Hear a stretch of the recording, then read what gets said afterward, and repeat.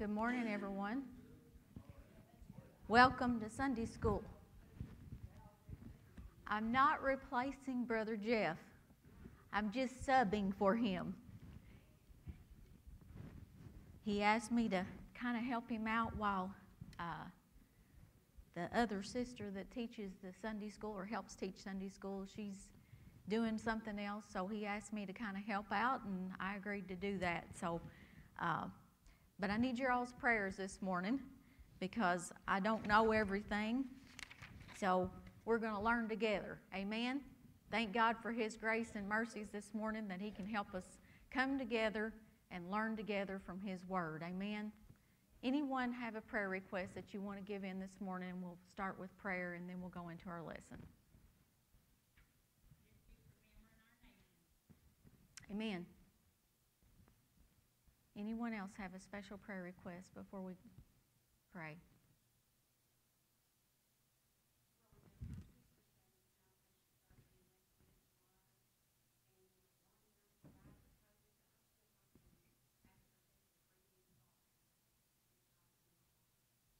Let's remember this. Let's remember Sister Kay. Anyone else? Okay, let's all go to the Lord together in prayer. Heavenly Father, we thank you, Lord Jesus, for this blessed day that you have given us. We thank you, Heavenly Father, that this is the day that you have made and we'll rejoice and be glad in it. We thank you, Heavenly Father, for hearing and answering prayers, for your miracle working, healing, delivering power.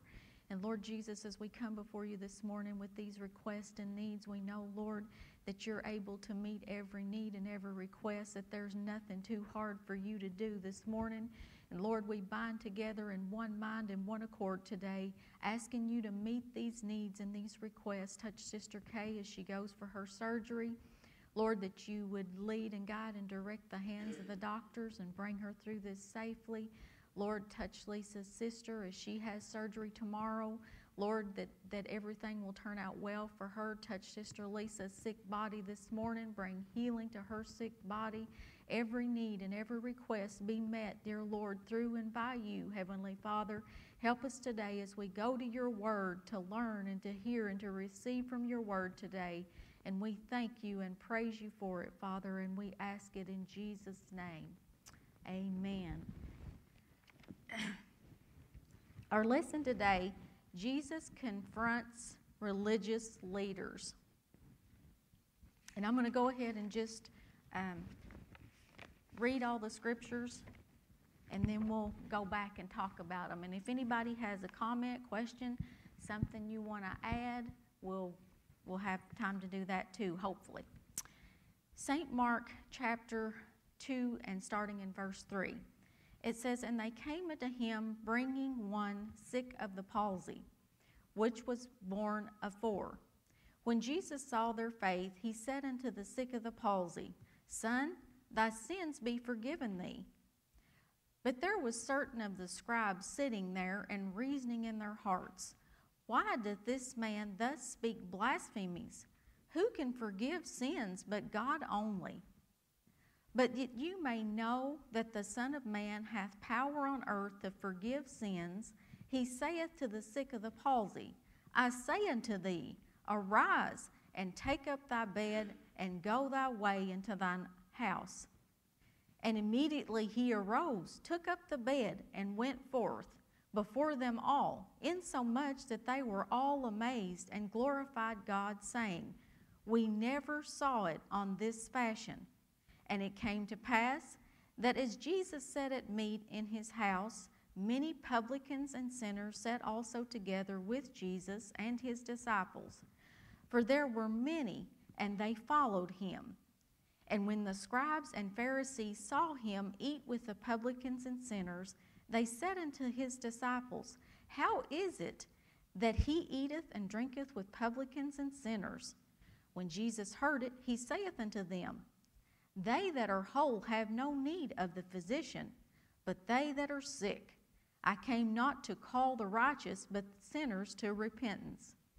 And it came to pass that he went through the cornfields on the Sabbath day, and his disciples began, as they went to pluck the ears of corn.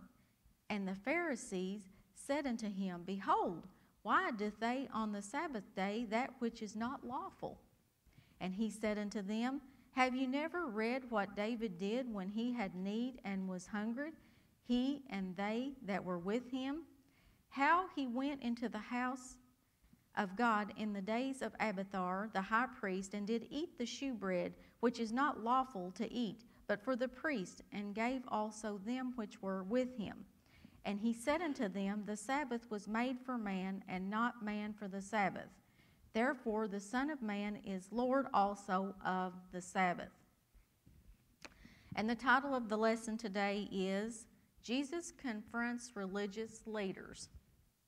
Jesus confronted errors and legalism with authority. It says Jesus was opposed by many of the religious leaders of the Jews. This brought him into frequent conflict with these religious leaders. Although his teaching, preaching, and conduct were never in violation of the law of Moses, however, in his teaching, preaching, and ministry, Jesus did violate the man-made rules and traditions of the religious leaders that made the Word of God of none effect, and that was Mark 7:13. This angered Jesus' religious opponents to the point that they became determined to kill him, John 11:47-53. This lesson brings into focus some of the conflicts Jesus had with the religious leaders who opposed him, and tells how he handled these conflicts.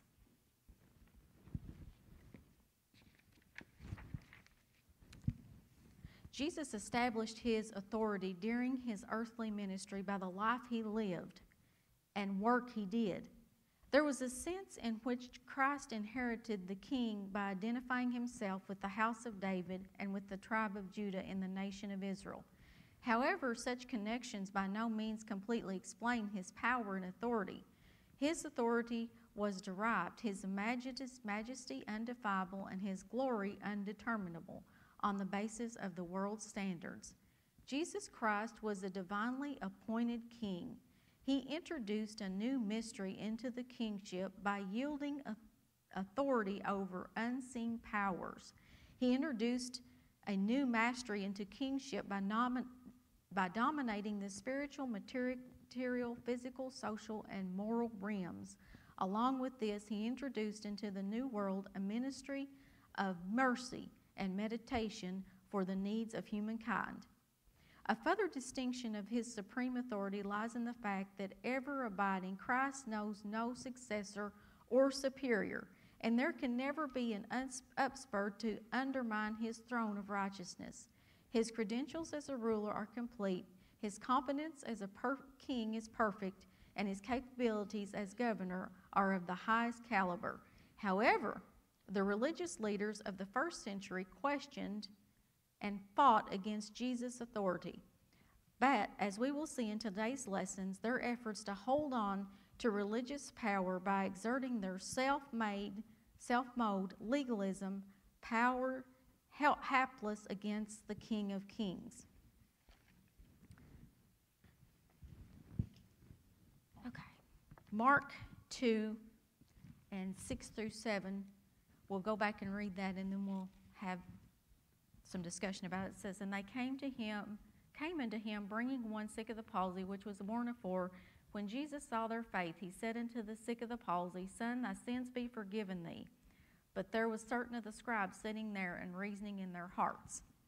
Now, we know that the scribes were men who studied the law. They were really intelligent people.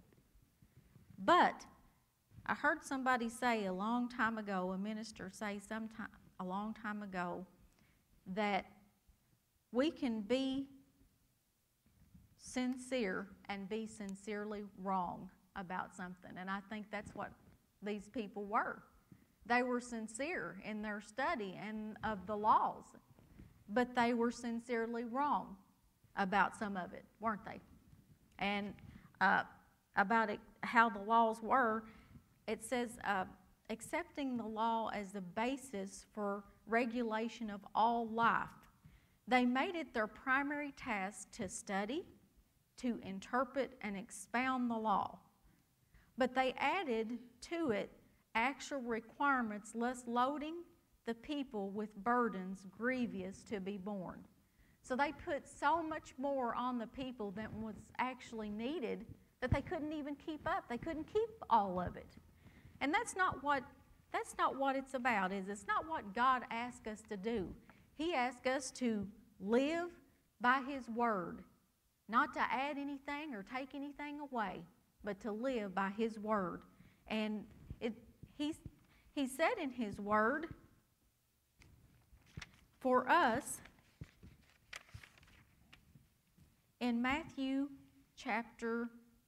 St. Matthew chapter 8, verse 11, 28, 29, and 30, it says, "Come unto me, all ye that labor and are heavy laden, and I will give you rest. Take my yoke upon you and learn of me, for I am meek and lowly in heart, and ye shall find rest unto your souls. For my yoke is easy and my burden is light." Does that sound like somebody that wants us to be under such a burden with trying to keep rules and regulations? It doesn't sound like it to me. It sounds like He wants us to, yes, keep His Word and do what His Word says, but don't add anything to it to make it different than what it really means for us to do. He said His yoke was easy and His burden was light. So that's good news for us today, isn't it? That we're not under that law. Amen? We're not under law, we're under grace today, and I'm so thankful that we are, ain't you? I'm thankful that we're not under law, that we're under God's grace today. We need it. Amen? Let's go back to our scriptures. After several weeks of intensive evangelism, Jesus and His disciples needed rest. They returned to their headquarters in the fishing town of Capernaum. The news of His coming spread rapidly because life in Palestine was very public, and an open door meant an open invitation for anyone to enter. When it became known that Jesus was in town, the people came from every part of the city. The poor sufferers hobbled and crawled to Jesus' place of rest. Others were carried to Him by compassionate friends. They crowded into the courtyard and filled the narrow vestibule and crammed the street outside the house. Wouldn't it be wonderful if on Sunday morning, if people nowadays were like they were then, that they crowded into the house of God to hear God's Word and see what God was going to do? Wouldn't it be wonderful? This is an open door policy. You know, the doors are open to anyone who wants to come, just like they were there. That it was an open door. You can come if you want to, and that's the way it is here. Wouldn't it be wonderful if people crowded in, were standing outside around the church to hear God's Word and see what God was going to do? Amen? That would be wonderful, wouldn't it? Why were the people there? Undoubtedly, many of them had hungry hearts. Would we come with hungry hearts to hear and to receive from God today? Amen? Just like they were. They were there because they needed help. Others were there because of curiosity. They saw a great throng of people and wanted to see what was happening. The critics were there also, including the scribes and doctors of the law. They were determined to find something they could use to discredit Jesus. It was under these circumstances that a palsy-stricken man was brought to Jesus. The term palsy was used by ancient doctors to include catalepsy or tetanus. Some think it might have been spinal meningitis. If this was a cataleptic form of the disease, the limbs and head became immovable. The victim suffered excruciating agony when he was moved or touched. Mark indicates that he was carried by 4 men. The man was lying on a thin mattress, and each of the men held one corner and carried the sick man to Jesus. Arriving at the house where Jesus was preaching, they discovered it was impossible to get through the crowd. Being men of resourcefulness, however, they uncovered the roof and lowered the man into the presence of Jesus. The faith of the 4 men was proved by their zeal in overcoming obstacles. The sick man's faith seems to have especially pleasing to Jesus. It is significant that Jesus announced the forgiveness of the man's sin rather than the healing of his disease.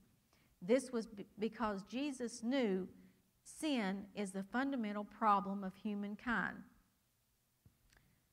How could Jesus see the 4 men's faith, and why is it important, was one of the questions here. Anybody want to answer? How could Jesus see the 4 men's faith, and why is this important? Why do you all think why could he see their faith?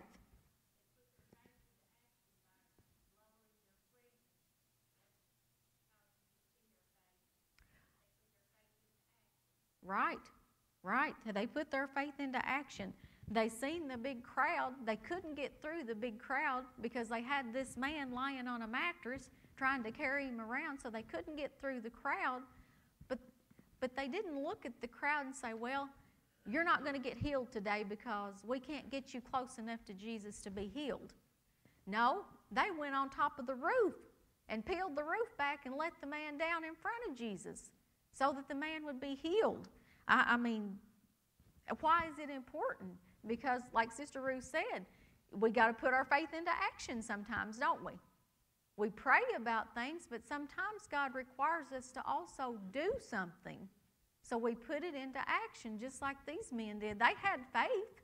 They obviously believed that this man was going to be healed because they went far enough to go up on the roof and peel the roof back and put him down in front of Jesus. So they obviously had enough faith to believe that this man was going to be healed.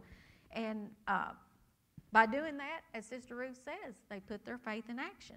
Anybody else have a comment, question? Okay, going on to verse 6 and 7. But there were certain of the scribes sitting there and reasoning in their hearts, why does this man thus speak blasphemings? Who can forgive sins but God only? Blasphemy is any speech contrary to the honor of God. This offense was punishable by death. While Jesus had not said he could forgive sins, he implied as much by declaring the authority that the palsied man's sins were forgiven. In making this claim, he assumed a divine prerogative. How were the scribes wrong in their reasoning, and how were they correct? Anybody got a thought on that? How were the scribes wrong in their reasoning, and how were they correct? Help me out. This requires class participation. Anybody? Okay. Nobody's got anything. Okay, we're going to move on then. The powerful healer, Mark 2, 8 through 12. But that you may know that the Son of Man hath power on earth to forgive sins. He saith to the sick of the palsy, I say unto thee, arise, take up thy bed, and go thy way into thine house. And immediately he arose, took up the bed, and went forth before them all, insomuch that they were all amazed and glorified God, saying, we never saw it on this fashion. The scribes were ready to launch a public attack against Jesus. However, Jesus understood their motives. Therefore, he presented a challenge to them. Is it easier to say to the sick of the palsy, the sins be forgiven thee, or to say, arise, take up thy bed and walk? Undoubtedly, the reason Jesus used this approach was because this sick man was seen as a sinful man. Then too, any charlatan could say, your sins are forgiven. The kind of statement was uncheckable. However, to say, get up and walk, could either be proved or disproved immediately. In effect, Jesus was saying, you declare that I have no right to forgive sins? You believe that if this man is sick, he is a sinner, and that he cannot be cured until he is forgiven? Watch this. Jesus spoke the word, and the man was healed according to their own beliefs. The man could not be unless he was first forgiven, he was cured, therefore he was forgiven. This experience baffled the scribes. They were legal experts, but here was an upstart making them look foolish in public. Something must be done.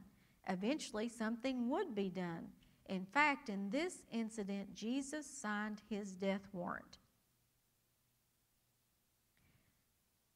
Jesus is God's future in person. That is what his healings announced. To encounter Jesus was to encounter God's rule in human form. So Jesus went throughout Galilee, heralding that God was taking the throne, and his healing ministry pointed that out, that he was healing.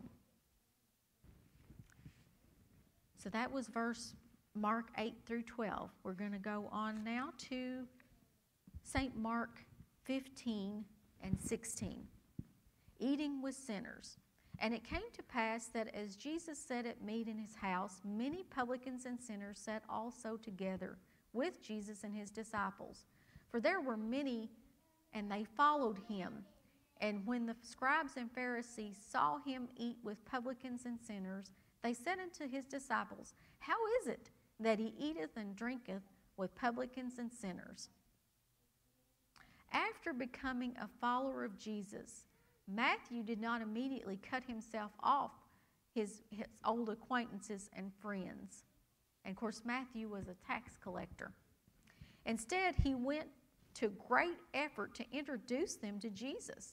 Inviting Jesus to a banquet was the logical method of bringing them into contact with the Master. Perhaps this was a way of saying farewell to his old life. Another possibility is that this dinner occurred long after Matthew left his tax collecting booth to follow Jesus. If so, this shows Matthew's desire for his friends to meet Jesus was a sustained desire. The Pharisees so despised the tax collectors that without even thinking, they lumped them together with sinners. The accusers of Jesus in this passage considered a sinner to be anyone who did not agree with every detail of their contentious scrupulousness. When Jesus mingled with the sinners, he never sacrificed his principles. Paul encouraged believers to take opportunities to dine with unbelievers, a means of perhaps reaching them for Christ. If an unbeliever invites you to a meal and you want to go, eat whatever is put before you without raising questions of conscience. 1 Corinthians 10:27.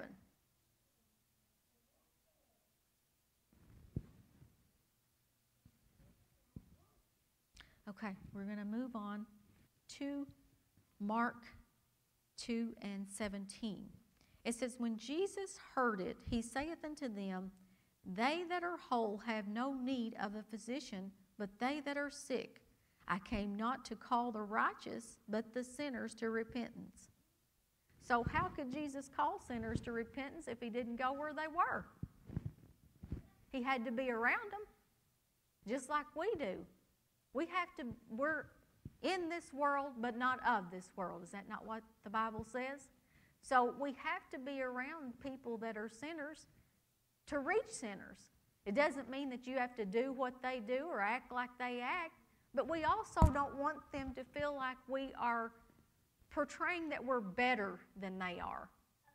They don't want somebody that's got a self-righteous attitude in front of them, making them think that you're better than they are, because that's not going to reach them. How are we going to reach sinners if we're not out amongst them like Jesus was? And again, not a self-righteous attitude, but in a loving, kind way. And you may not have to say anything to them. Maybe you know, at your work, you may work with people, and I'm sure a lot of us do, work with people that are lost. We may not have to say anything to them, but it may be the life that we live before them. Just like, you know, Jesus lived the life in front of these people. And he didn't, you know, act like he was better than they was. He'd come in and eat with them. You know, not sacrificing of who he was. You know, of not, for lack of a better word, not acting like they act, okay? But being a light and a witness and an example like we're supposed to be. A light, a witness, an example to others. Portraying Christ in front of others. You know, the old saying, you may be the only Bible that anyone ever reads. Has anybody ever heard that? A lot of us have heard that. So we can be that light and witness in our day-to-day life, can't we? The people that we meet and come in contact with, how we act and how we react makes a big difference, doesn't it? Because people are watching. They're looking at us. You say you're a Christian, well, how are you going to act or how are you going to react to this situation? Anybody ever found themselves in that situation? Amen? We're all still human and we're still in the flesh, aren't we? And we have to have God's grace and mercy to help us, because sometimes we run into situations where we may be angry about a situation or upset about a situation. So we have to be really careful how we act and react in that situation so that we don't cause someone not to come to Christ. Amen? Anybody got a comment or question? We're going to camp on this for just a minute. Anybody? Anybody ever been in that situation? You want to tell of a little experience you've had in that situation?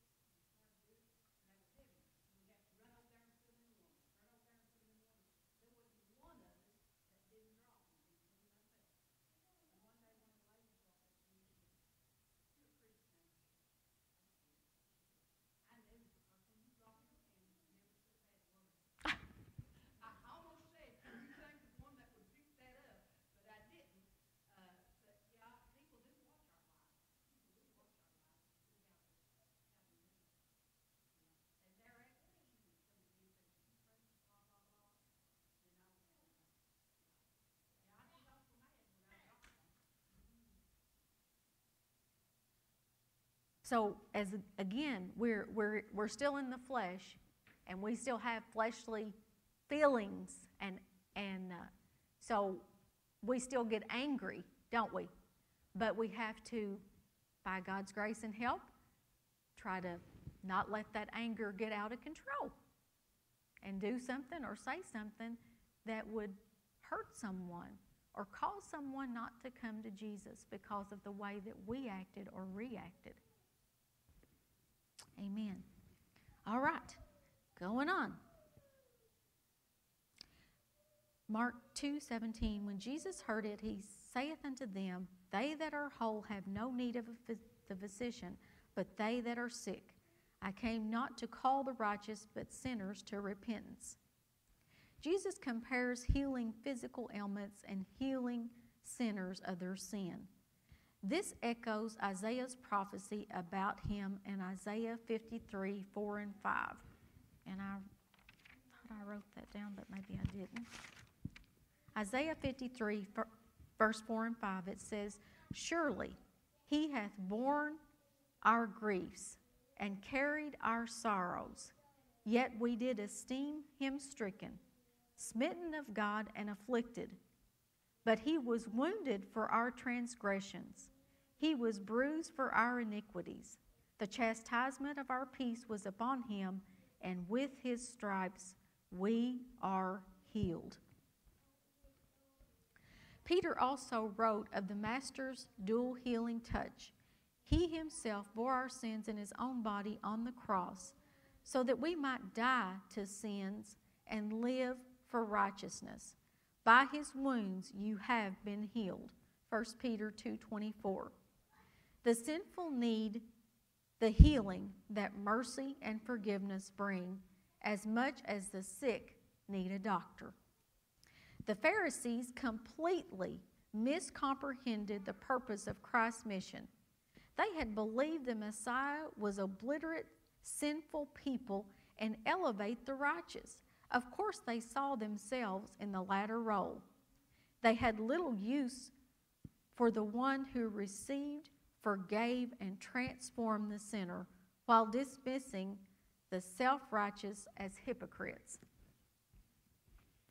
And we know in the scripture that Jesus did not have very much good to say to the Pharisees, did he? He did not have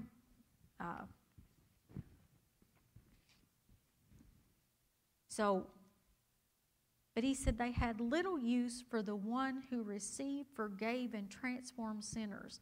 So they had the Pharisees had a self-righteous attitude, didn't they?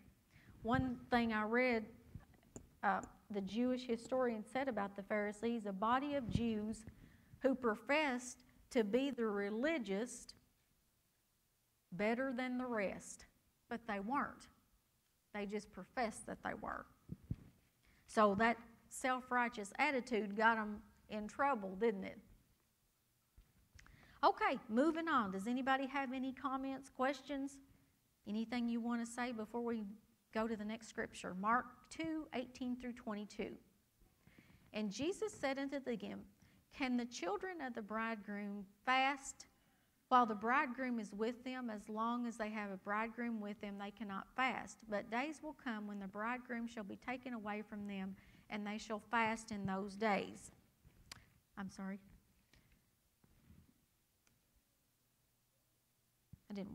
That's not where I wanted to go. Okay. Let's go to Mark 2:23-24, the Pharisees' question. And it came to pass that when they went through the cornfields on the Sabbath day, and his disciples began, as they went, to pluck the ears of corn, and the Pharisees said unto him, Behold, why do they on the Sabbath day that which is not lawful?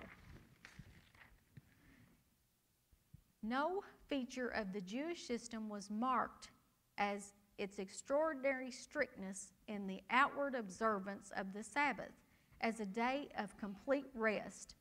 The scribes had elaborated from the command of Moses a vast array of prohibitions and injunctions.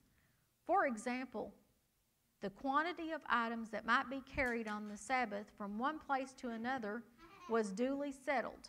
It must be less in bulk than a dried fig, if honey, only as much as would anoint a wound, if ink, as much as would form 2 letters. All food must be prepared, all vessels washed, and all lights kindled before sunset. On this occasion, however, Jesus sanctioned 2 offenses against overtly strict Sabbath laws. The plucking of the ears was a kind of reaping, and the rubbing was a kind of grinding and threshing. Why do some religious groups impose harsh interpretation of God's laws? Anybody got a comment on that?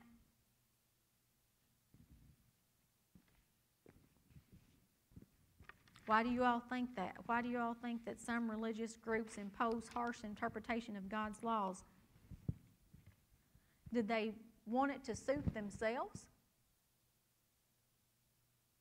Anybody got a comment? Do you think they've done it to suit themselves?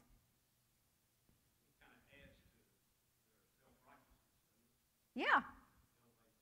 It elevates them.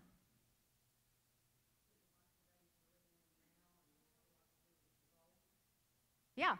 Control. Oh my goodness. But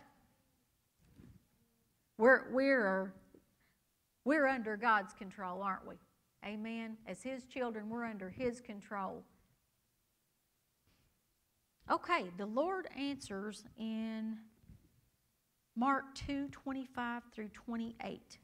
It says, He said unto them, Have you never read what David said when he had need and was hungered, he and they that were with him, how he went into the house of God in the days of Abiathar the high priest, and did eat the shewbread, which is not lawful to eat, but for the priest, and gave also to them which were with him. And he said unto them, The Sabbath was made for man, and not man for the Sabbath. Therefore, the Son of Man is the Lord also of the Sabbath. Jesus' reply to the Pharisees' criticism was ironic.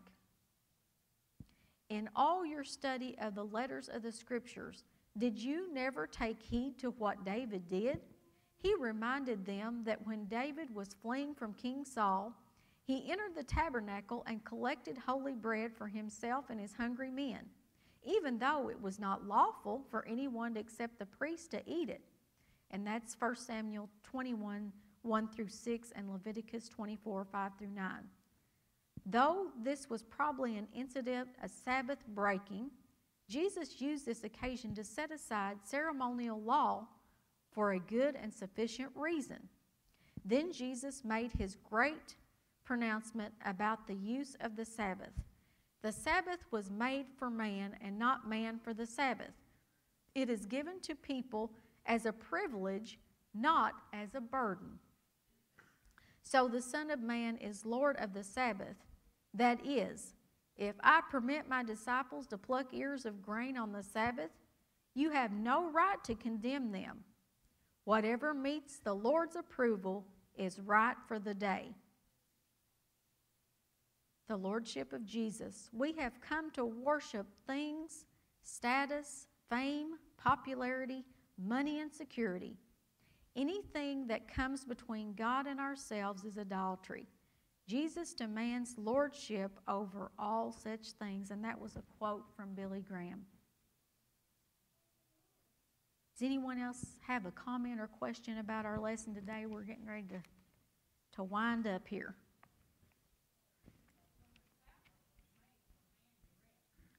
Mm-hmm.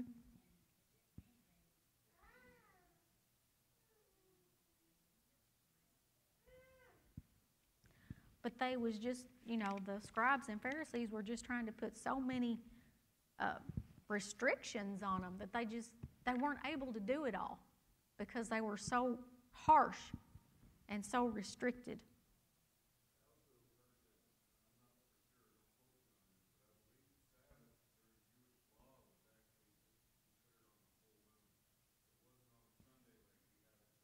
Yeah, it's different.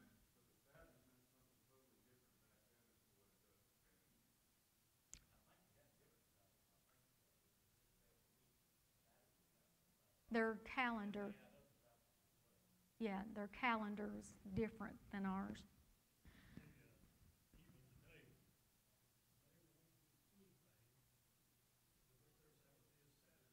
Right.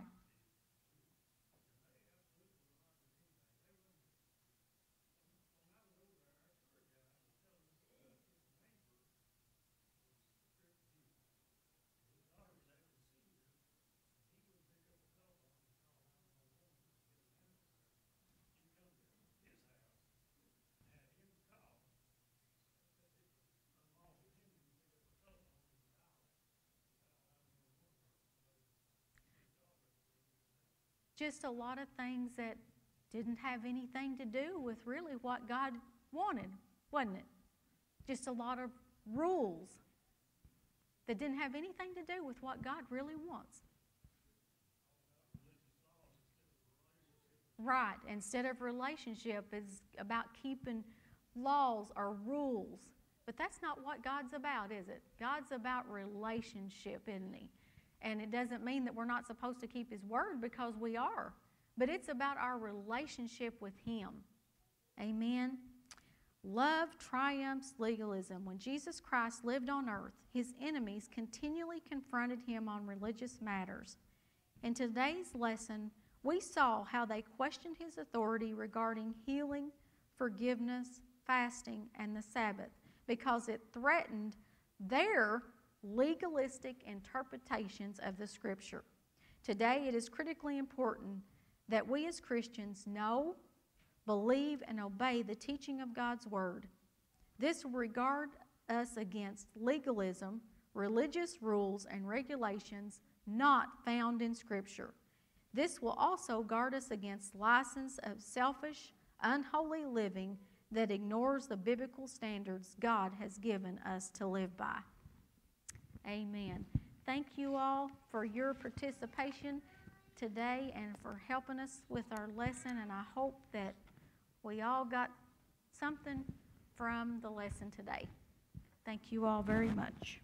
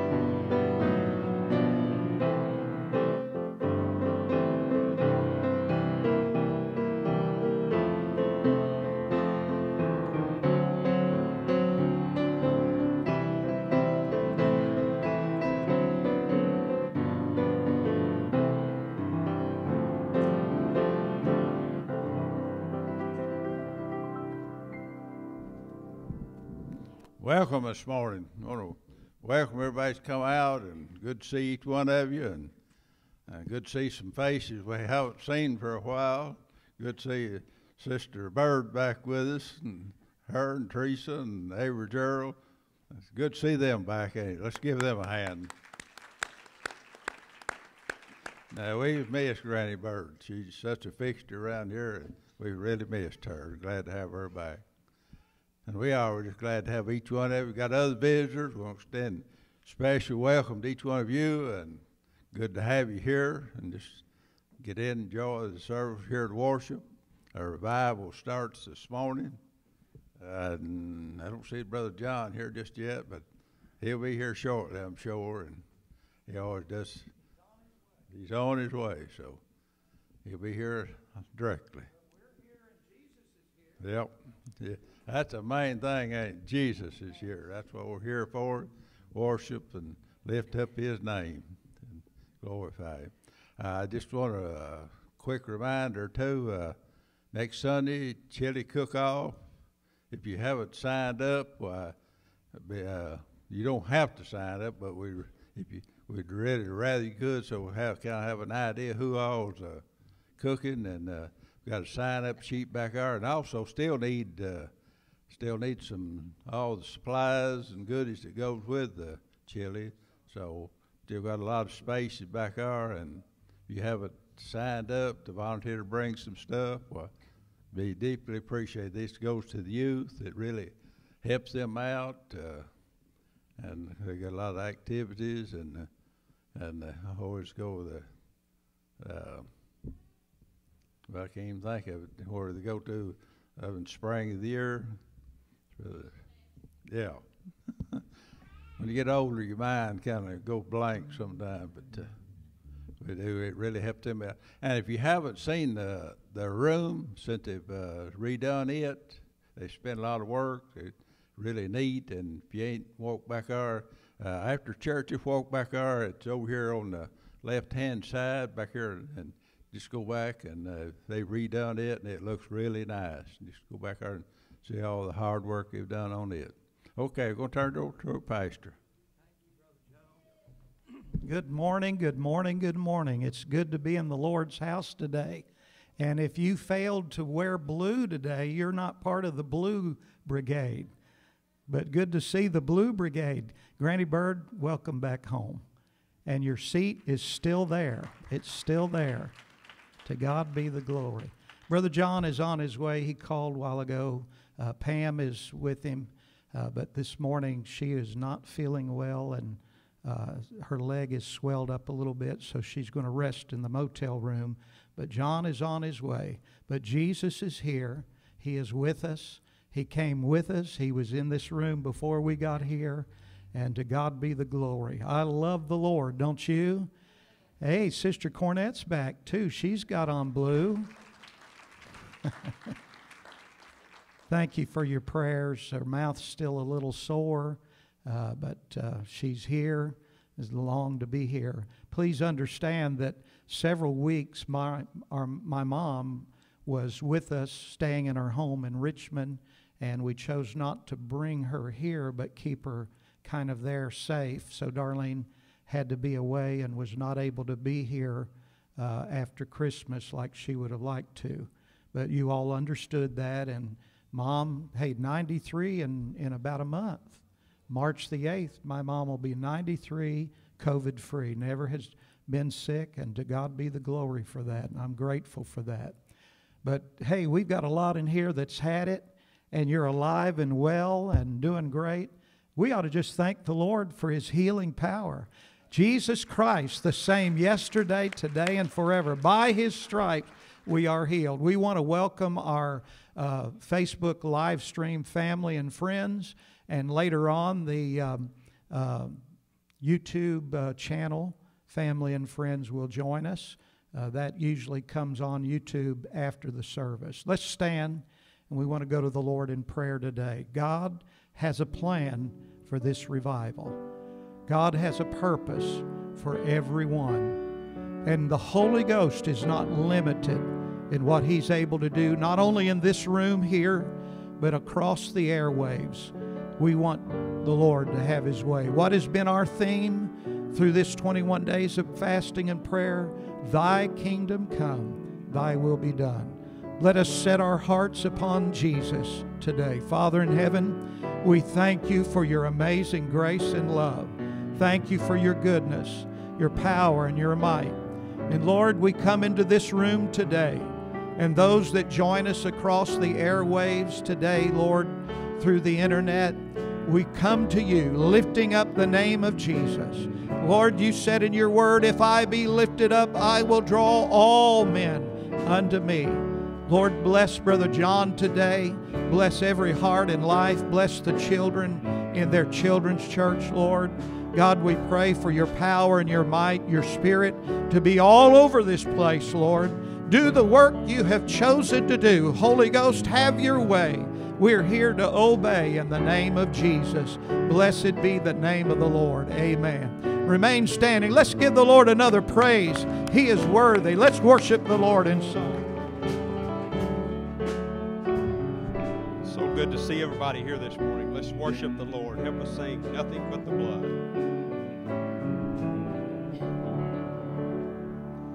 What can wash away my sin? Nothing but the blood of Jesus. What can make me whole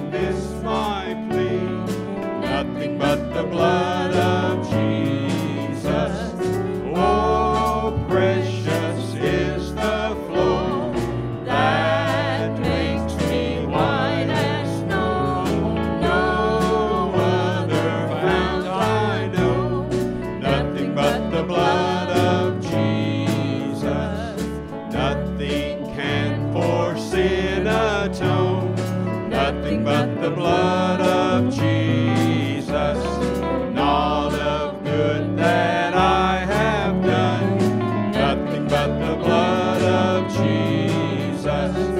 Oh, precious is the flow that makes me white as snow. No other fount I know, nothing but the blood of Jesus. This is all my hope and peace, nothing but the blood of Jesus. This is all my righteousness, nothing but the blood of Jesus. Oh, precious is the flow that makes me white as snow. No other fount I know, nothing but the blood of Jesus. Praise the Lord. Let's help us sing, keep on the firing line. If you're in the battle for the Lord and right, keep on the firing line. If you win, my brother, surely you must fight. Keep on the firing line. There are many dangers that we all must face. If we die of fighting, it is no disgrace. Coward in the service, he will find no place. So keep on the firing line. Oh, you must fight, be brave against all evil. Never run nor even lag behind. If you would win for God and the righteous, keep on the firing line. God will only use a soldier he can trust, so keep on the firing line. If you wear a crown, then bear the cross you must. Keep on the firing line. Life is but to labor for the Master dear. Help the man each evil and to spread good cheer. Great you'll be rewarded for your service here. So keep on the firing line. Oh, you must fight, be brave against all evil. Never run nor even lag behind. If you would win for God and the righteous, keep on the firing line. When we get to heaven, brother, we'll be glad. Keep on the firing line. I will praise the Savior for the call we had. Keep on the firing line.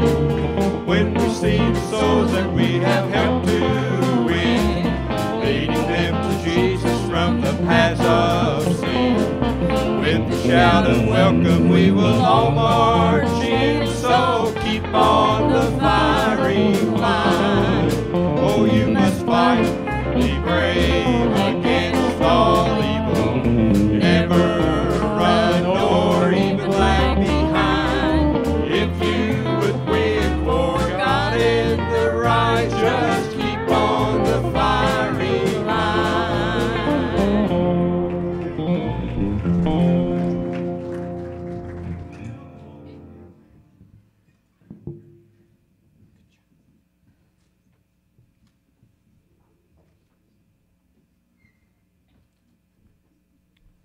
Good to see you, Brother John made it this morning. Been looking forward to seeing him come, and just really glad he's here. Going to take up a prayer request this morning, and that you got a need, we want to pray for it. Just continue to remember Paul, and he's wanting to come, but he's still just a little afraid to. But continue to hold him up in prayer. And remember my granddaughter, granddaughter Beth, she really needs deliverance and a touch, and just remember her in prayer. If you have any other requests?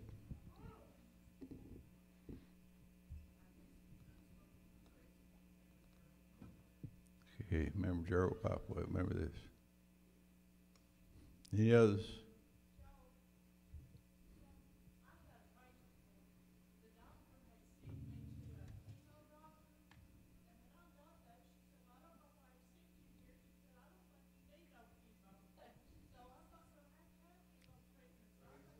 Oh, praise the Lord.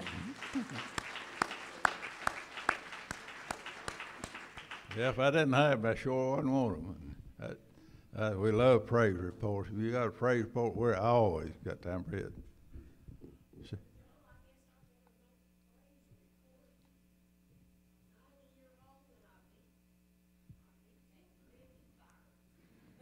Okay, amen.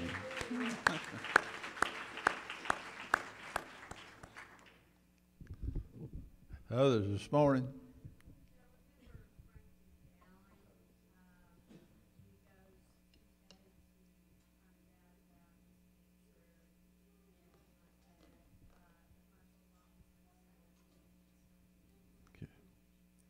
Okay, remember this.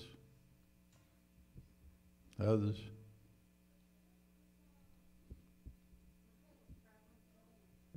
Okay, remember Michaela. Remember her. Okay. Okay, continue. Okay, remember Birdie and Steve. Continue to remember them. Okay. Others?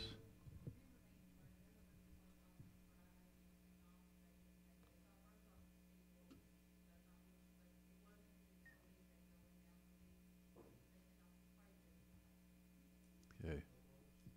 Remember this. Okay. Any others? Okay, let's all stand and just take keys before the Lord in prayers. Lord, we come to you this morning just thankful, Lord. Lord, just to be here, to be in good health. Lord, that we can be here and enjoy your word. Lord, we pray we hide your word in our heart this morning.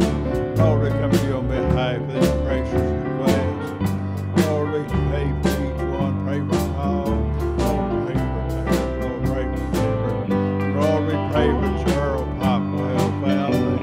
Lord, be with them and comfort them. Lord, just be with them. Lord, we pray.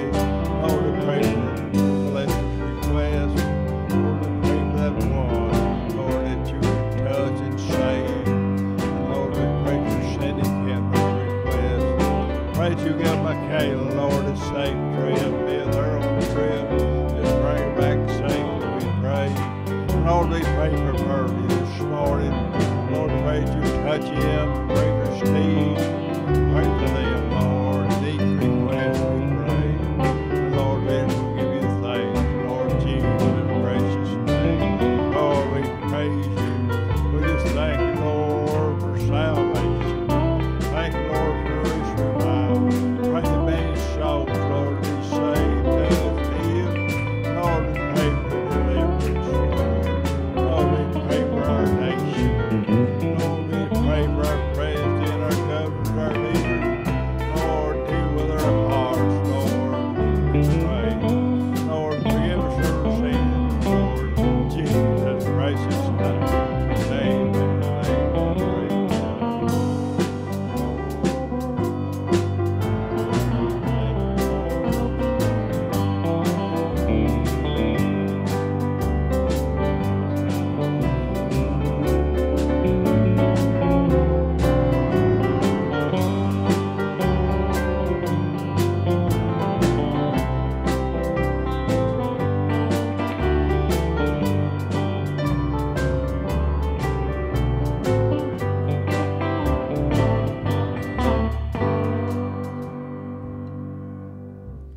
Okay, we're going to go ahead and take our tithe and offering this morning, and we are still continue taking our first fruits. We're going to continue to take it through the month of February, and if you haven't gave yet, just there's still plenty of time. We do ask that you either use an envelope mark on it, World Missions, and your first fruits, and also, or if you write a check, so it kind of differentiate between them. But then, of course, it's still, and we're going to take care of Brother John too. He pours his heart out, so we want to take care of him during this revival also. Brother Philip, we're going to ask you to pray the blessing over the offering. Praise God.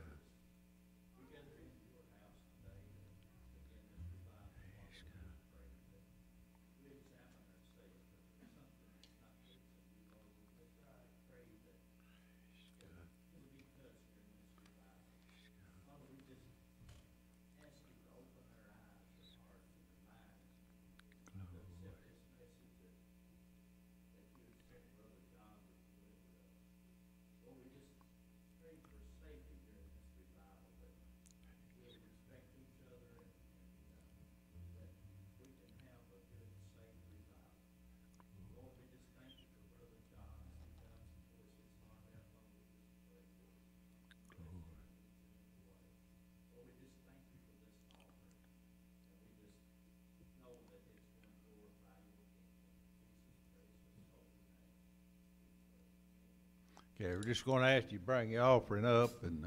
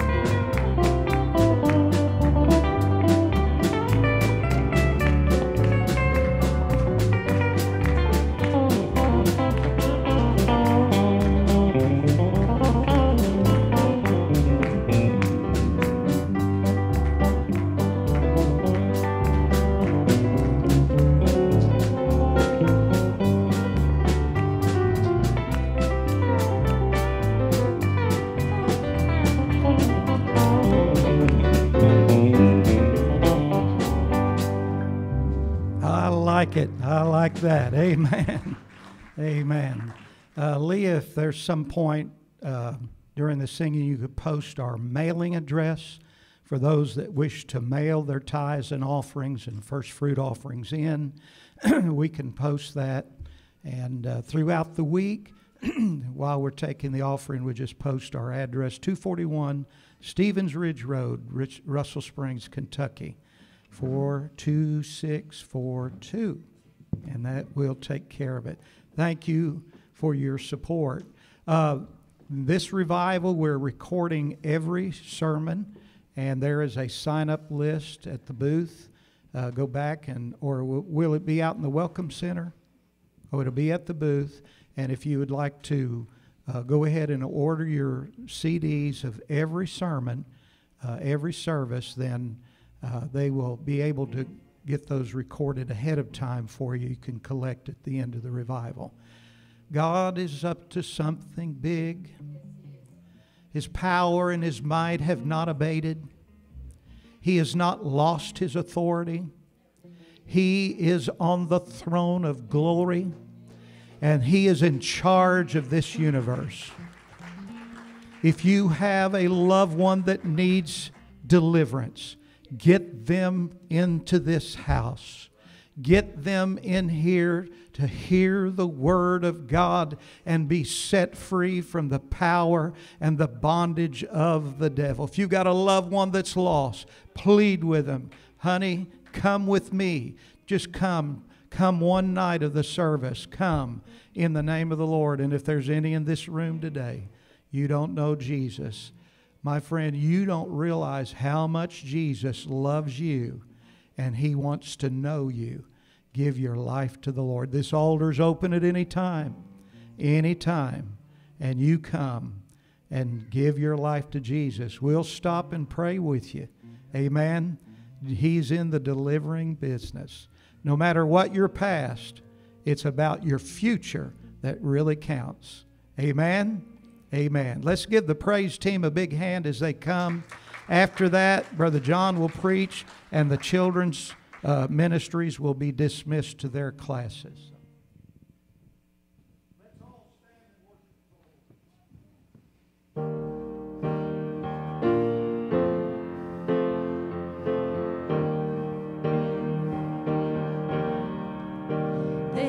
no fear, 'cause I believe. There is no doubt, 'cause I have seen your faithfulness, my fortress, over and over. I have a hope found in your name. I have a strength found in your grace, your faithfulness, my fortress, over and over. Make way through the waters, walk me through the fire. Do what you are famous for, what you are famous for. Shut the mouths of lions, bring dry bones to life. Then do what you are famous for, what you are famous for. I believe in you, God, I believe in you. Release your love inside of me. Unleash your power for all to see. Spirit, come and fall on us, over and over. Oh Lord, make way through the waters, walk me through the fire. Do what you are famous for, what you are famous for. Shut the mouths of lions, bring dry bones to life. Then do what you are famous for, what you are famous for. God of exceedingly, God of abundantly, more than we ask or think. Lord, you will never fail. Your name is powerful, your word's unstoppable. All things are possible in you. God of exceedingly, God of abundantly, more than we ask or think. Lord, you will never fail. Your name is powerful, your word's unstoppable. All things are possible in you. Make way through the waters, walk me through the fire. Do what you are famous for, what you are famous for. Shut the mouths of the lions, bring dry bones to life. And do what you are famous for, what you are famous for. God of exceedingly, God of abundantly, more than we ask or think. Lord, you will never fail. Your name is powerful, your word's unstoppable. All things are possible in you. God of exceedingly, God of abundantly, more than we ask or think. Lord, you will never fail. Your name is powerful, your word's unstoppable. All things are possible in you. Make way through the waters, walk me through the fire. Do what you are famous for, what you are famous for. Shut the mouths of the lions, bring dry bones to life. And do what you are famous for, what you are famous for. I believe in you, God, I believe in you. There is no fear, 'cause I believe. There is no doubt, 'cause I have seen your faithfulness, my fortress, over and over.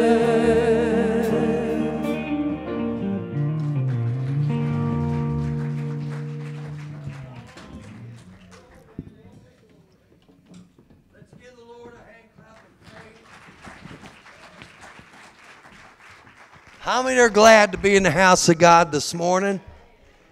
I don't know if the church is shut here in Kentucky, but I know they shut for about 2 months in Alabama, and they shut for about 3 or 4 months in parts of Tennessee and Georgia and Florida and other states. And I had a lot of time to talk to the Lord and find out what he has to say about COVID-19 and what he has to say about what's going on in our country right now.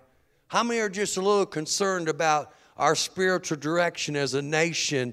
Let me see your hands right now. That doesn't mean you're not a good American. That doesn't mean you're not going to pray for the president-elect or the president. It doesn't mean that you're not going to pray that he makes good, godly decisions. It doesn't mean that you love God any less or your country any less. It means that you see certain things. You see certain things that you know that God can't approve of. You see things like abortion in our country. That's an abomination. If killing innocent babies is not an abomination, then I don't think there's an abomination that exists. And I have a very checkered past, and I'm going to share some of that this morning. And this isn't being negative. This is being real. This is about the importance of revival. And I told my wife, I said, you can't wait to meet everybody at Bernard Ridge. And my wife has this thing. She thinks I'm getting older. I don't understand that. My hair's falling out, and what's not falling out is turning white, but I don't feel older. But she thinks I'm getting older, and when she comes, she insists on driving.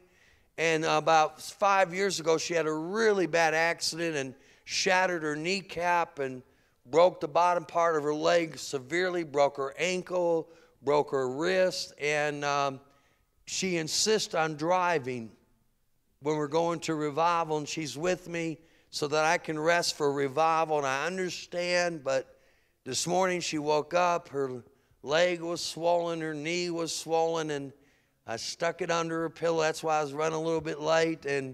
But she'll be with us tonight. Either I'll carry her in on my back or roll her in a chair, and she can't wait to meet you. And she was asking me about you, and I said, well, they're a church that loves God. They love God's word. They're kind, and they're good, and they're loving, and they're Christ-like in how they treat others. And that's an understatement. But also, I believe you're a church, knowing your pastor and first lady, that has a mind and a heart for God. You realize that the future of our nation lies in what the churches of America do. Not just the Church of God, but Assemblies of God, the Baptists, the Catholics.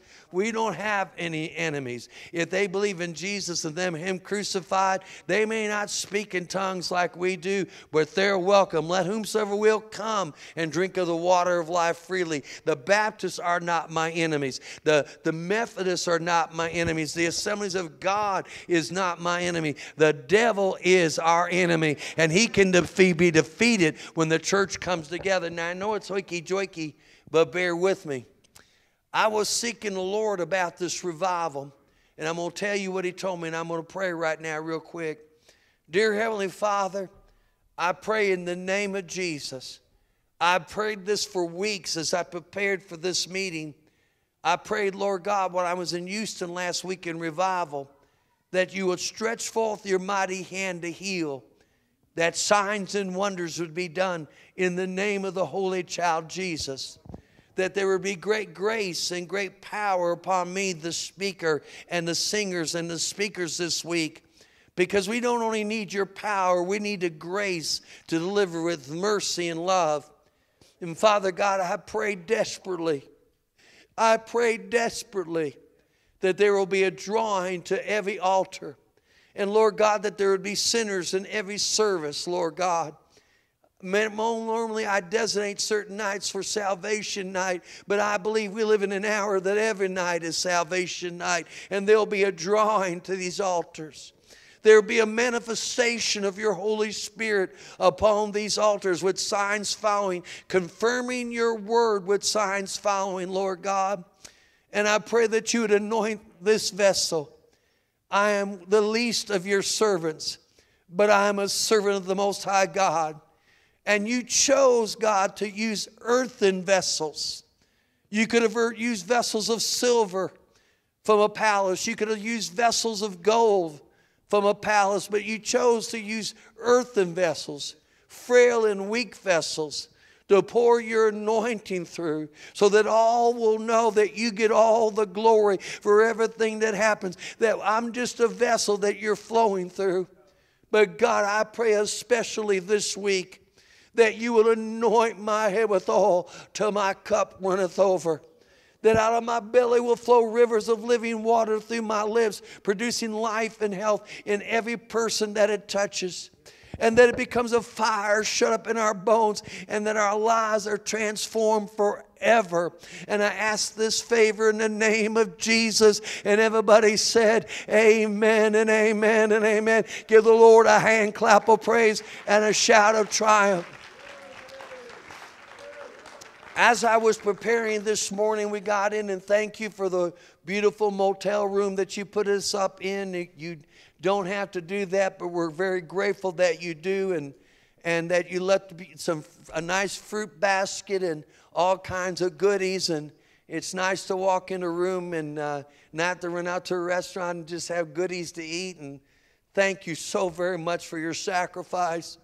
And I love you like family. And when I told Pam the most about you, and you'll meet her tonight and you'll see why I'm such a happy man, that you're just wonderful. You're loving and you're kind and you're good and you're gracious and you care and you love God's word and you love the move of the Holy Ghost. And so I'm so excited to be with you because, guys, I'm concerned. I'm very concerned about our nation. I'm very concerned, not so much for me, because I believe the Lord's coming back in my lifetime, but I've been preaching that for 40 years, and I believe He could come tonight. He could come right now. But what I'm saying, should the Lord tarry 15, 20 years, I probably won't be around to worry about much of anything. And if I am, I might probably be at that age where I just don't care. But the point that I'm trying to make, I've got children and I got grandchildren, and I want to leave them a better country than I inherited from my parents. We've got to turn this nation back to God. How many believe that America needs a Holy Ghost revival from coast to coast, border to border? Because when we have that, everything else will take care of itself. I want to say something right off the get-go. So when we have the altar services, you're not nervous. I had COVID back in August. My wife also had it. I did not find out until after I recovered that I was 1 day, according to the doctors. I don't know how they can figure how many days, but I was from 1 day from being dead. And they gave me an injection of some kinds of steroids. All I can tell you is it felt like maple syrup going in through that needle, and they gave me high doses of antibiotics and then a whole dose of a bunch of people praying. And I was diagnosed with COVID on 1 day, had double COVID pneumonia the next day. But I want to tell you that I was told that I had it about as bad as you can get it and still live through it and get your health back. And I'm here to tell you, saints of God, that God heals COVID-19. God still heals. There's no disease He cannot heal. And I've learned through that the fear of the pandemic can be worse than the pandemic itself. Because if you allow it to dominate everything, and I respect you, if you feel you need to wear a mask, I fully respect that. When we have altar services and you may not want me to lay hands on your head, then just touch your shoulder and I'll lay hands on your shoulder.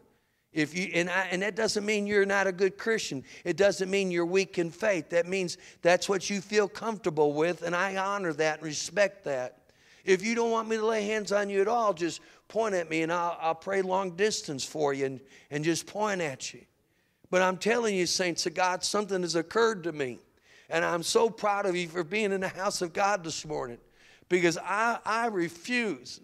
Do you hear what I'm saying, beloved?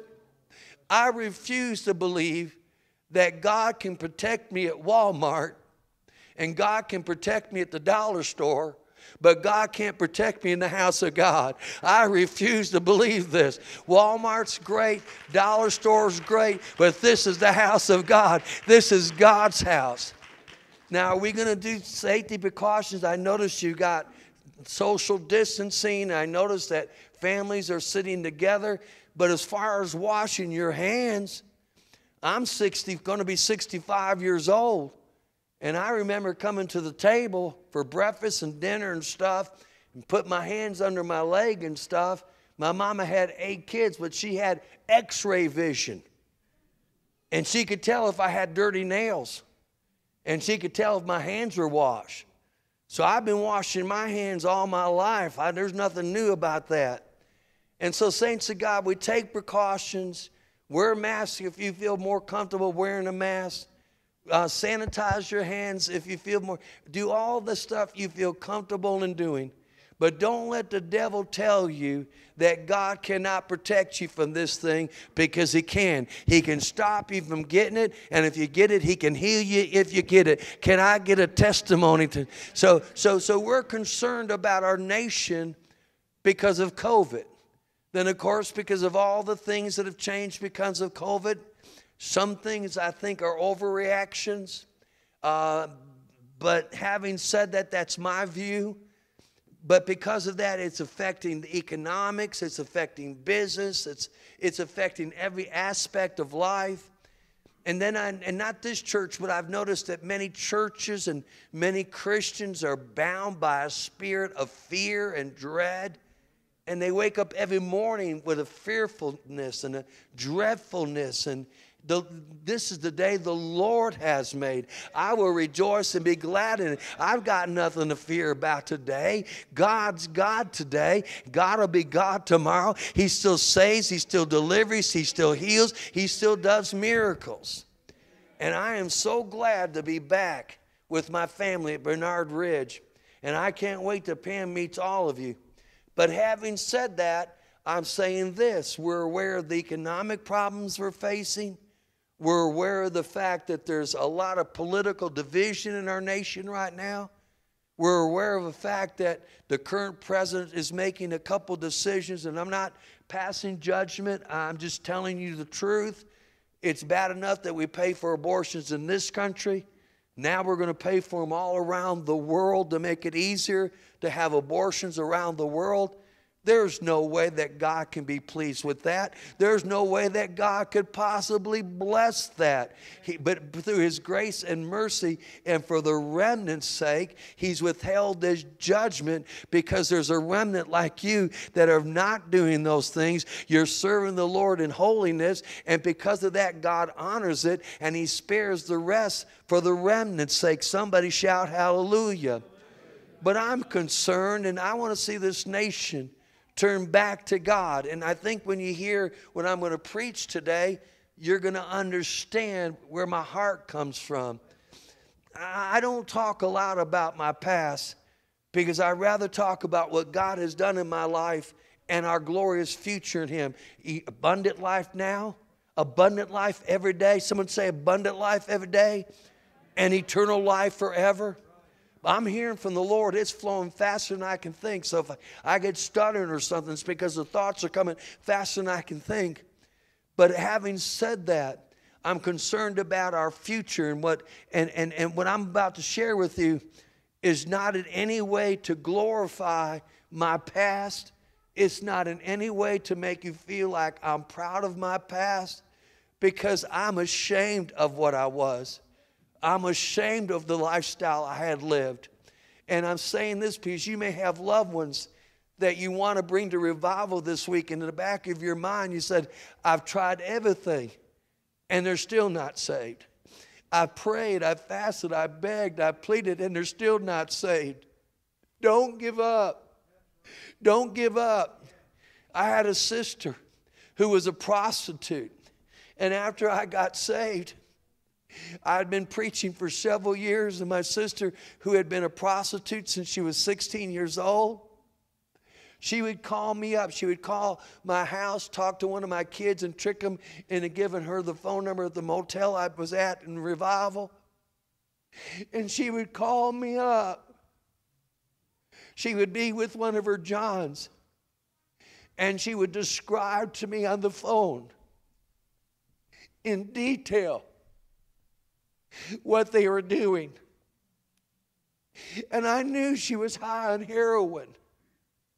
And I knew, because the way heroin is, it's an uncontrollable drug, that she could die before the night was over from an overdose.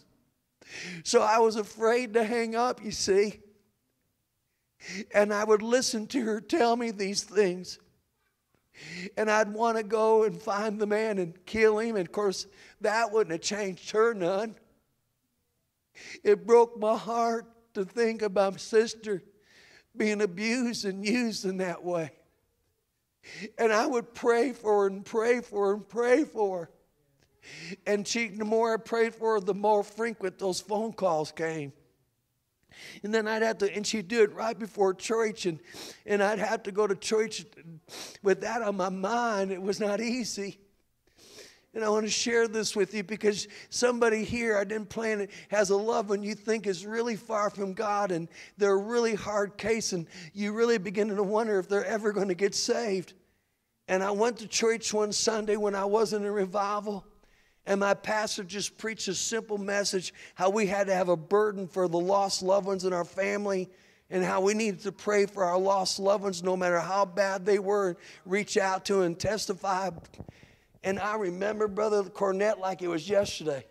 When the preacher got done preaching, I got up and started right for the back door. And I said to myself, I've prayed for Cookie till I've been blue in the face. I've listened to her vulgar phone calls. I've listened to all this stuff. I've prayed. I've fasted. And I ain't going to pray for her anymore because I done prayed all you can pray. I got about halfway to the back. And you know the voice of the Holy Ghost. And he spoke to me. And he said, John, if you don't pray for her, God knows, you see. He said, if you don't pray for her, there won't be anybody praying for her. Because nobody's praying for her anymore. If you don't pray for her. See, my parents weren't saved yet. There'd be nobody praying for her. I turned and hit that altar. And I squalled and bawled for about 2 hours. And I got up. And then about a week before that, I forgot I mailed her a cassette. I'm going back a long way. The big square thing, whatever, I can't remember what you call them anymore. Well, I mailed her one of them great big things. And I was preaching for Dr. T.L. Lowry in Washington, D.C. An 8-track, right? No. Yeah, I mailed her the big square thing. And I said, why am I mailing this to my sister who's a prostitute, who mocks me, makes fun of me, torments me? What in the world am I doing this for? But I did it. And one night after God had me pray that prayer, my phone rings. I'm in revival. A couple weeks after that night I prayed, and it was my sister on the phone. I said, oh boy, here we go again. And what happened was that my sister had another prostitute that they would do special tricks for. I won't go into it, that they would just do it together. And I'm not being vulgar. Please don't be offended. It's just the truth. And the woman she was about to go have an appointment with a John with happened to stick it in the TV set. A black lady. And she was watching, and she looked over at my sister and said, who's that man preaching there? She said, that's my brother Johnny.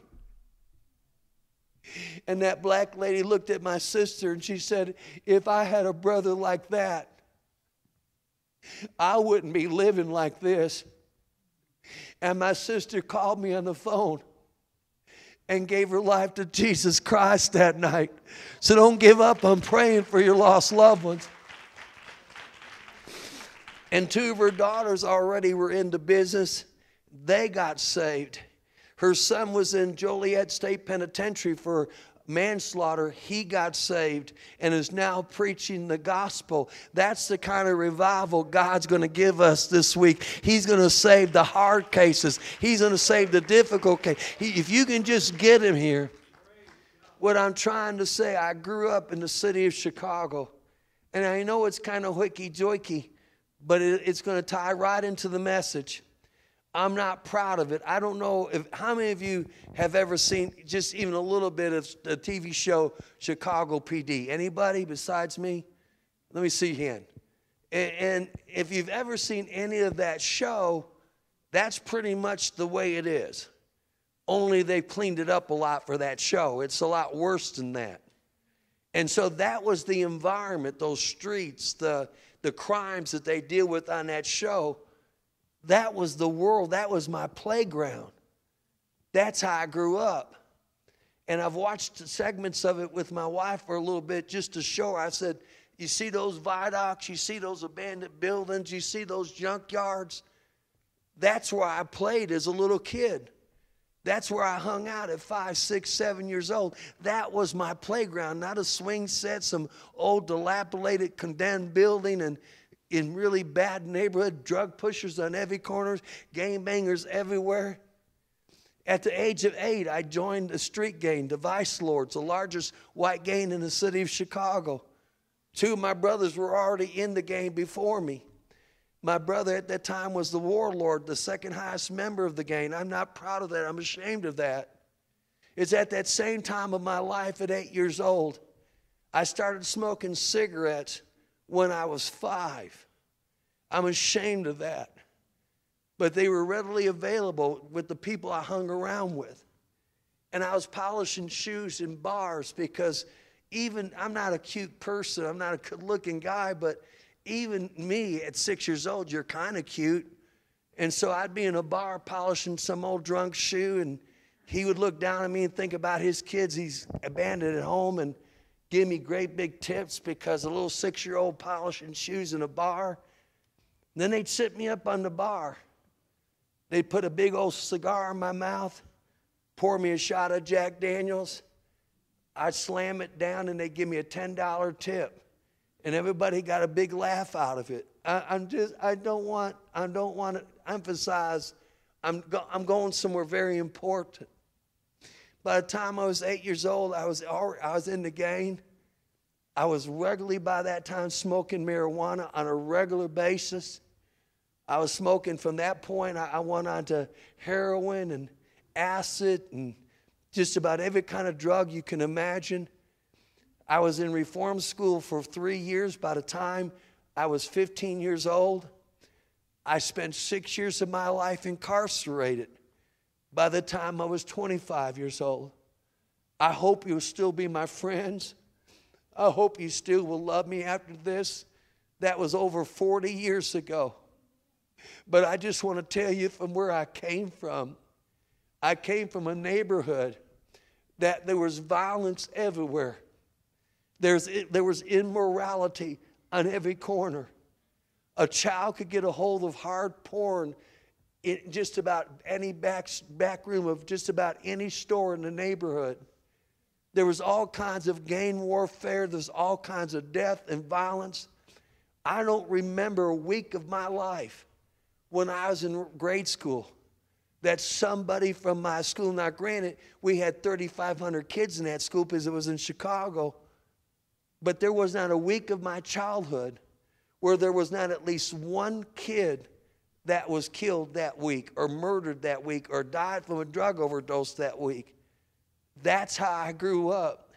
So when I say there's hope for America, I come in from a perspective that if God could take me out of that environment and send me preaching the gospel around the world and allow me to minister to some of the finest people in the world right here in Bernard Ridge, Kentucky, then I know for a fact that God can save America. I know for a fact that God can do a series of miracles to turn this nation around, just like He did a series of miracles to turn my life around. But it's going to start right here in the local church. It's not going to be a Jimmy Swaggart.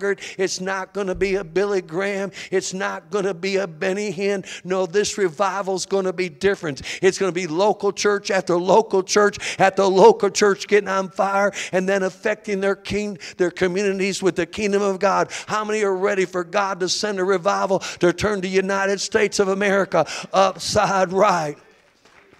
I shared all that for a reason. By the time I got saved, I had been stabbed 3 times and shot once. I spent 3 years of my life in Joliet State Penitentiary, one of the worst prisons in the entire United States of America. So if God could save me, God could save America. If God could transform me, God could transform America. Somebody shout hallelujah. Saints of God, I want to give God glory. I'm going to preach a little bit shorter on this end of it, but I want to talk to you that it's never too late for God to turn a nation around. By the time I got saved, I destroyed almost all the brain cells I had through drugs and alcohol. I had destroyed my life, but God in His mercy, God in His grace saved me, delivered me, restored me, made me whole again, called me to preach His glorious gospel to the 4 corners of the world. Don't tell me God doesn't do miracles. Don't tell me God can't transform lives. Don't tell me your child's so far from God that God can't save them. This is the revival. This is the time for them to come to God. Now I know it's a little hoiky-joiky, but I know it's a word from the Lord. In 1 Corinthians chapter 1, or 1 Corinthians chapter 2, verse 1 through 5. It's kind of hoiky-joiky. The PowerPoint person up there it is. And I, brethren, when I came to you, I came not with excellency of speech or of wisdom. Now God had me sit down the last month, the month of December, and I wrote a series of 21 messages in 18 days. And I search and I dig when I write a message. And God said, for an hour such as this, for our nation right now, for the churches that are hungry, for a move of God, to turn this a supernatural move of God. So these messages are brand new. These messages are right for God, for right now, to United States of America, for the future of our country, for our children and our grandchildren. And I know I'm not a good preacher. I know I'm average at best. But please take this as a word from God. Take it as God speaking to your spirit directly from heaven, that it's not too late. But we're getting very close. We've got to move now because we have a space. We have a space. He says, and I, my brethren, this is the Apostle Paul, the theologian's theologian. He's the one that theologians study. And I, my brethren, when I came to you, I came not with excellency of speech or of wisdom. He was fully trained in the wisdom and all the knowledge of the Roman Empire. He was a Pharisee's Pharisee. So this man had great knowledge of the Old Testament. But all that aside, and he did write some tremendous messages as we read in the Word of God. He said, I came not with you with excellency of speech or of wisdom. I'm sure there was wisdom in what he said. But he said, I wasn't depending on that. And I wasn't depending on my ability to speak. Declaring unto you the testimony of God. I'm not declaring unto you my education. I'm not declaring unto you my degrees. I'm declaring unto you the testimony of God. How many are glad that God has a testimony? And His testimony is for you and for me tonight. Now notice the next voice. I know it's hoiky-joiky. For I determined not, when I came to Bernard Ridge this week, listen to my heart. I love you, your family. I determined not to know anything. I determined not to know anything among you save Jesus Christ and Him crucified. I've come to preach to you Jesus and the finished work of the cross of Calvary, because the finished work of the cross of Calvary can save you, it can deliver you, it can heal you, it can set you on fire, it can save your marriage. Oh, come on, somebody, it can save your business, it can get you out of bankruptcy, it can give you peace and joy. Notice verse number 3. How many asked God for this revival that God would give me a fresh word for you? How many asked God that God would speak directly to your heart? Well, here it is. And then Paul, the theologian's theologian, that wrote most of the New Testament, that started most of the New Testament church. This was one of the greatest men in the whole Word of God. But he said, I was with you in weakness and in fear and in much trembling. I recognize the weakness of my flesh, that these gifts are an earthen vessel, and the word earthen means dirt. He said, and I came with fear, not fear of God, not fear of you, but fear of missing the word from God for you. Because God confirms His word with signs following. Saints of God, these are not mere words out of Brother John's mouth. This is the word of God for you. And God will confirm. There's nothing too hard for God. I shared just a little bit of my testimony, not because I'm proud of it. Who would want to talk about the things I just had to talk about? But I wanted you to know there's nobody so far from God that God can't save. There's no problem in your life that God can't fix. There's no mistake you've made that God can't turn around. Somebody shout hallelujah. He said, I was with you in weakness. I didn't count on my physical strength. I was weak with you in fear that I could somehow miss the simplicity of the gospel. And in much trembling, as I prepared to serve you, I always wondered, Brother Cornett, I have confidence in God. I have confidence in God's anointing. And I would study and I would pray. And I did everything I knew to do to prepare myself. But when I would go to church, sometimes I would almost shake uncontrollably. So I would begin to sweat profusely. And I know what that sweat is. That's when you're really scared about something. And I wondered what it was. And I realized it was the gravity of what I was about to do. It was the gravity that I was about to step behind God's sacred pulpit and be the spokesman for God, and that I was going to be held to a higher account because I'm speaking for the Lord here. So with much trembling, I came to you. Notice verse 4. Everybody raise your hand and say, God is speaking to us right now. Please raise your hand and say, God's speaking to us right now. And my speech and my preaching was not with enticing words of men's wisdom. We should strive to always preach the best we can. We should always constantly be improving our vernacular, improving everything we can academically. But when we get up here, academic alone ain't going to do it. Ability to speak ain't going to do it. We're going to have that supernatural hand of God on our lives. And my speech and my preaching was not with enticing words of men's wisdom. Oh, but I prayed desperately, God, let it be in a demonstration of the power of the Holy Spirit. I'm telling you, it can turn this nation back to God. A demonstration of the power of the Holy Spirit from border to border, coast to coast. Somebody shout hallelujah. Now, I want to just share with you, this would probably be the longest message of the entire revival. Most of them are fairly short by my standard. But this is the foundation. This is what God wants to accomplish in us and through us, not just for ourselves, but for our nation, for everyone we love. It has to start somewhere. Why not here? It has to start sometime. Why not now? It has to start with somebody. Why not us? And notice the next verse. That your faith. See, I don't come to you in my abilities or my talents, but I'll come in the demonstration of the power of the Holy Ghost, so that your faith should not stand in the wisdom of men, but in the power of God. See, saints of God, I learned something. When I got saved, I was such a bad, terrible criminal by that time. I had been living a godless life all my entire life. I'm in my early 20s. And I didn't realize it, but the couple of weeks before I got saved, people were trying to testify to me about Jesus. And I thought they were talking about some other sinner. I didn't even realize, I was so ignorant, I didn't realize they were talking about me. And buddy, I could argue with them. I knew nothing about the Bible, but I could argue with them, and I can argue with them, and they could never convince me with words alone to give my life to Jesus. Listen to what I'm trying to tell you.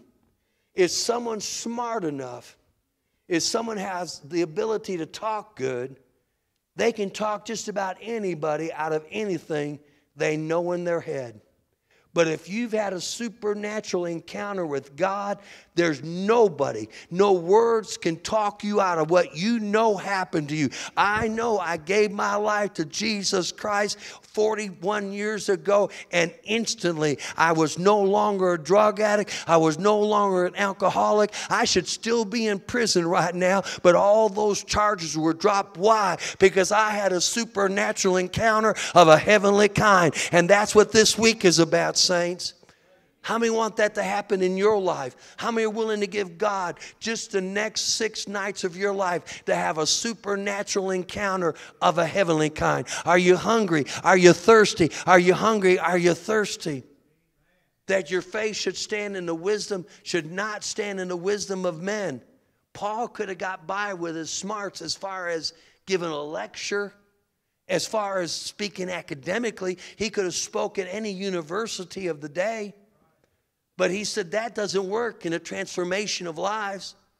That I come to you in a demonstration of the power of the Holy Ghost, so that your faith is not in a mere man, but your faith is in God and the power of God that has no limitations. I'm thankful that you support my ministry. I'm thankful that you love me. I'm thankful that you respond and you're attentive. But I know that your faith isn't in John. Your faith is in God and the God I'm talking about and the anointing of God that flows through my life.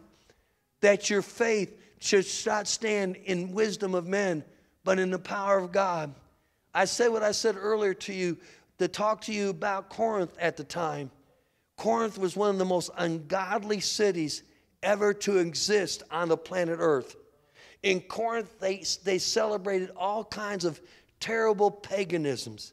If you were walking down the streets of Corinth back in Paul's day, you would see gigantic, monumental statues to false idols, statues to false gods, statues of vulgarity, because there's ladies and children in this room, I can't even tell you, but just statues of parts of the human anatomy. They considered that huge statues of it. It was full of all kinds of demonic worship. They sacrificed babies. They did all kinds of awful, awful paganistic things. And that's where Paul is talking about. That's where Paul was when he said, that's how I reached the Corinthians. They were godless. They were pagans. They were heathens. They were caught up in all kinds of drug and alcohol abuse. They had no moral structure whatsoever. And I knew if I was going to reach people of that nature, if I was going to touch lives that were that far away from God, I couldn't do it with just preaching alone. I couldn't do it with just good words and good music. We had to have a supernatural intervention of God. I believe that this revival this week, as we hunger after God, how many believe it with me? We're going to have a supernatural encounter with God. Our kids need it. We need it. We all need it. Now, saints of God, that's where Paul was preaching this. And you know that the church in Corinth was the first super or mega church of its day. So Paul went to the worst city in existence at the time, preached the way he preached with a demonstration of the power of the Holy Ghost, and managed to plant the first mega church of its day without a cell phone, without a computer, without the internet. And because there's something, let me tell you something, saints, there's something about that demonstration of the power of the Holy Ghost. When the Holy Ghost gets a hold of your life, you ain't never the same again. And you know what needs to happen tonight? This first service this morning, we need to let the Holy Ghost get a hold of us afresh and anew. We need to let the Holy Ghost set us on fire. And we need to let the Holy Ghost give us back our shout, give us back our dance, give us back our praise. Come on, somebody. Does somebody remember a time in your life when you were closer to the Holy Ghost than you are right now? Do you remember a time in your life when you were more on fire for God than you are right now? Do you remember a time in your life when you were more passionate to pray, more passionate to worship than you are right now? Don't write it off that you were a fanatic. Don't write it off that you just got overboard in your walk with God. No, you were on fire by the power of the Holy Ghost, and it was a demonstration of God's power. And if we want to see our family saved, we've got to have a demonstration of the power of the Holy Ghost. We got to have it. Because most of us consider today and say that's the reason we're saved. Almost every one of us in this room can remember when God got a hold of us.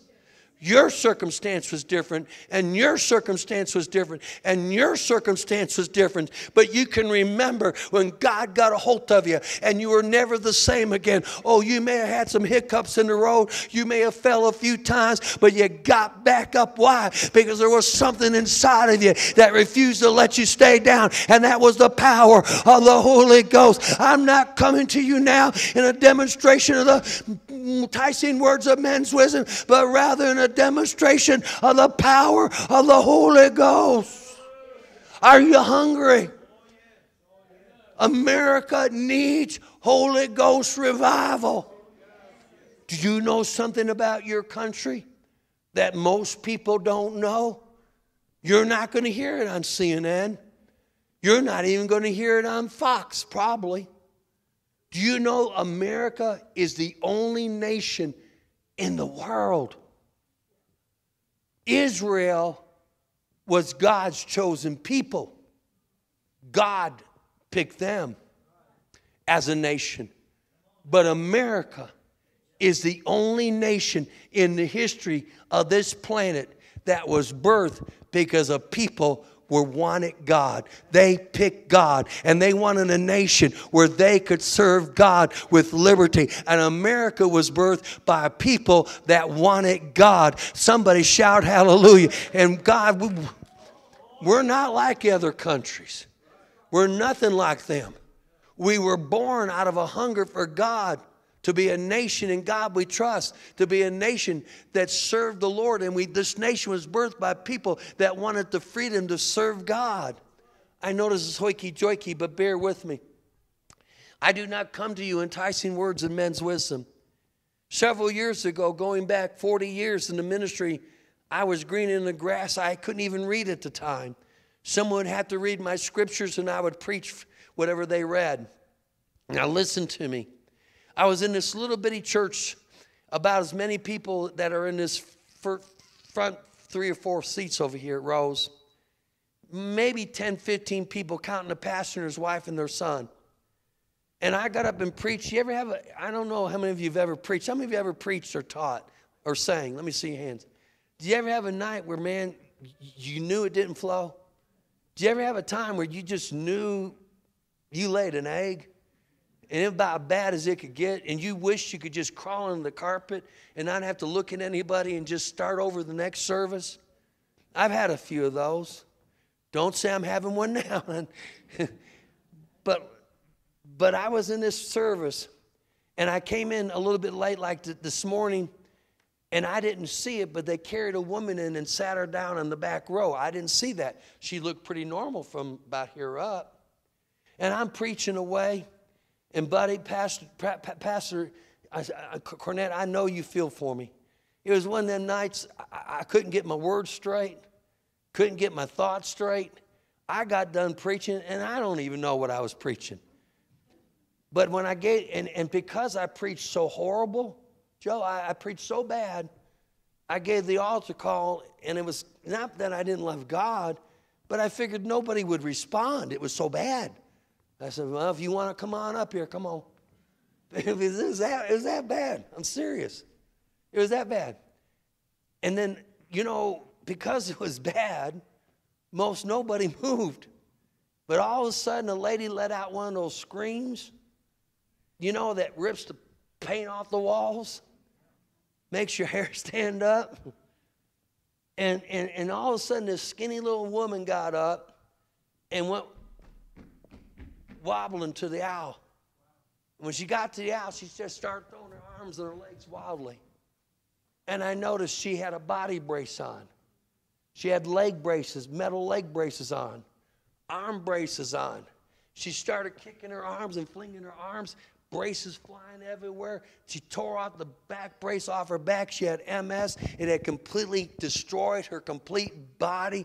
And I saw her dancing in the aisle that night when her son had to carry into the service because she could no longer walk. You may not believe this, but I'm telling you before the Lord, the next day that girl's legs were twice as big as they were the night before, because I do not come to you with enticing words of men's wisdom, but rather in a demonstration. Let me tell you something. When a person has a divine encounter with God, when God does something supernatural in your life, the devil can't talk you out of it. When God starts moving in a supernatural way, there's not enough devils in hell to keep you sitting in your seat. When God is healing the sick and setting people, I'm telling you right now, saints of God, that's what we need. We need what the first century church had in the 21st century. Somebody shout hallelujah. Then my mind went back to a service in Fort Meade, Florida. John Airwood, personal friend of Pastor and I both. The reason I'm here, besides God, is Brother Airwood recommended me to your pastor. But we were in revival in Fort Meade, Florida. The Holy Ghost got to moving. People, you know what happens when the Holy Ghost gets to moving? The altar flooded with people. People getting saved over here. People getting the Holy Ghost over here. Marriages being put back together over here. People being delivered from drugs over there. Cancer being brought out, cast out of people's bodies over here. People just getting healed. Blind people getting their eyes. A blind person got their eyesight back. And that revival got so strong that the building literally was shaking visibly. And during church, the building was literally shaking visibly, where you could see the walls moving, because the power of God was so great. So what do? We set up a tent. And 18 weeks later, we were still in a revival. And 476 people gave their lives to Jesus Christ. Why? Because there was a demonstration. So you figure after an 18-week revival in one church, you ain't never going to have a long revival in that church again. Because they did 18 weeks once. It's kind of hard to motivate people to go a long revival in the future. But man, some of the greatest miracles happened in the latter part of it, the last couple of weeks, because faith built, expectation built. Now, bear with me. I know it's hooky-jerky, but bear with me because this is so important. So I go back in 1990, and Desert Storm was just about to take place. And there was a rally in downtown Fort Meade for the parents and grandparents and wives to gather and pray for their husbands. At that time, there wasn't a lot of ladies in the military. For their safety in Desert Storm. We were about to evade the next day or two. And we gathered downtown. I'm ashamed this was not one of my better moments. I was in my early 30s, so that was my excuse. Youth and the ignorance of youth, I guess. And they're there. My dad fought at Normandy. My dad had 3 Purple Hearts. My brother was a POW in Vietnam. So I was there to help and speak to this group of people. And I didn't get to speak because as we were worshiping God, some person pulled out a flag, poured lighter fluid on it. And I ain't the sharpest knife in the drawer, but I know what's about to happen. And I'm ashamed to tell you this, but I clocked them. I thought about my dad being shot up at Normandy and the tens of thousands, 8 million Allied soldiers who died in World War II. I thought of my brother being tortured in Vietnam without mercy. And our boys are about to walk into war, and this guy's going to light a flag on fire. I didn't sin because I didn't think about it. I didn't say, should I or shouldn't I? I just popped him before I knew what I was doing. And I clocked him, got arrested. He got arrested. I'm sitting in jail. My ministry's over. Revival's over. Might as well go home.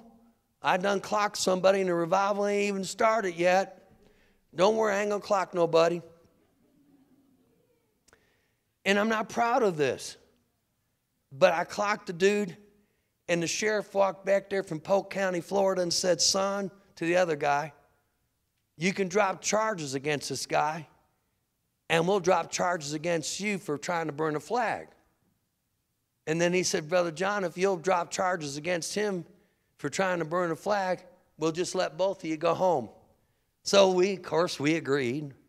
He went out one door, I went out the other door. Nobody spoke to me when they picked me up. Brother Cornett, I walked to church, going to be the first service of the revival. This rally was on Saturday night. I know I'm doomed. I know I'm doomed. Everybody knows I clocked somebody. Everybody knows I spent the night in jail. Revival's over. And I walked into church. True story. And it had a platform about this size. And it was just covered with huge bouquets of flowers. And I thought I won the Kentucky Derby or something. And I walked by and I thought there was going to be a wedding or something. And my name was on all of them. And I said, oh, I'm surely dead now because now they're sending flowers already for my funeral. But little did I know at that rally, there was Methodist people there. There was Baptist people there. There were Catholic people there. There were Presbyterians there. And when they saw me clock that guy and they were thinking about their sons about to be shipped out, they thought I was the best evangelist ever sent to Fort Meade, Florida in their mind. So that Sunday, we had the Baptists, the Methodists, the Presbyterians, and the Catholics with the Church of God. And I don't know who's who. I thought the church just grew a lot. I didn't know. And I gave an altar call, and that altar just flooded with people. I mean, just flooded with people. So I started laying hands on folks, and by God's divine glory and God for his glory, people just started falling out like crazy everywhere. Boom, boom, boom, boom, boom. Everywhere. And when they hit the floor, they were talking in tongues. Little did I know, that guy was a Baptist banker. That was a Methodist lawyer. This one was a Catholic priest. And then all these different people were falling out under the power of God and speaking in tongues, because I don't come to you today with enticing words of men's wisdom, but rather in a demonstration of the power.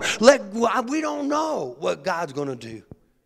That revival went 5 weeks, and we had 270-something people saved. I'm doing this real fast, but how many want God to send an earth-shaking event this week? I was in Garden City, Georgia. Terry Fairbanks was the pastor. We were worshiping. The Holy Ghost filled the house. I saw the glory cloud come in. People started running around the church. Then they started running outside the church. Then they started running up and down Moffett Highway, Highway 98, which is the main road, goes all the way up through Mobile, Alabama, all the way down through Florida, running up and down the road. That pastor kept the baptism filled at all times because he baptized new converts as soon as they got saved. They came running back in. One guy did a header right into the baptismal, just dived in head first. There's people running, hollering, screaming, just carrying on all over the place. And saints of God, in that revival, they opened the door to the front door of that church, and across the park was where all the gangbangers were, and all the prostitutes were, and all the drug pushers were. You could smell the pot coming in the room from outside the church. And saints of God, people started walking in the back door of that church and coming to the altar and giving their lives to Jesus Christ. There was a lady came to the altar, and she opened up her coat, and she was a stripper, and she was dressed to go do her job, which means she was barely dressed. She gave her life to Jesus Christ, got baptized in the Holy Ghost, and is preaching the gospel in Arkansas right now. Why? Because I do not come to you with enticing words of men's wisdom, but rather in a demonstration. Let's give the Holy Ghost a chance. I was in Sevierville, Tennessee, where the Home for the Children is. And one of the largest churches in Knoxville, big church in Knoxville, real big church in Knoxville. And like some big churches, they're spirit-filled, but you wouldn't know it all the time. And everybody was dressed to the nines, which is cool. It's cool to be dressed to the nines. They're all dressed to the nines, this choir, and they all come out in white, beautiful gowns. I'm talking, this church had it. And they sang pretty good. And the Holy Ghost got a hold of me. And I've never done it before or since. And I just started running up to people, laying hands on them in the choir. While they were singing. Sure enough, boom, boom, boom, boom, boom. They started hitting the floor. The first woman I laid hands on was the pastor's wife who had cancer. And she got laid out on the floor. She got up off the floor, went back to be tested. She didn't have cancer anymore. Brother McGinnis's wife was healed. Now listen to this. I laid hands on person after person. This is God, not me. God just flowing through a man, just God flowing through a man. And every single one of the choir members got laid out. Next thing you know, that whole church was shouting and carrying out. And a move of God, it broke out. And we went several weeks in revival there. Oh, saints of God, I do not come to you in enticing words of men's wisdom, but rather in a demonstration of the power of the Holy Ghost. And one more thing, and I'm going to close. I was preaching for Dr. T.L. Lowry. My son's 32, he was 7. And my daughter is 5 years, 37, and she was 12. And Dr. Lowry, there was like 2,000 people in attendance that service, and they all wanted to be prayed for, all of them. Well, yeah, you can't lay hands on 2,000 people. So you know what Dr. Lowry did? He went and got my daughter, 12 years old. Put her over here. Got my son, 7 years old. Put him over here. He said, don't worry, son. There's a transference of anointing from you to them. When Dr. Lowry talks. And these hundreds of people lined up for me, my son, my son's 7, Sister Pastor. And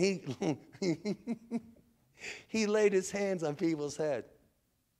And they started falling out on the power of God. And every time they fall out on the power of God, I'm like, my son's 7, he'd go. And then he laid a hand on another one, fell out on the power of God. And my son would go. And my daughter was laying hands, 12 years old, on people, and they're falling out on the power of God. And there was testimony after testimony of healings and deliverances, of miracles, and people were getting saved. A 12-year-old, a 7-year-old, their daddy preaching for Dr. T.L. Lowry, the evangelist of all evangelists. What am I trying to say? What happened that night in Washington, D.C. can happen in Washington, D.C. right now. If God could move through a 7-year-old and a 12-year-old, I believe God can move through preachers, men and women of God in Washington, D.C. right now and turn that city upside. I believe.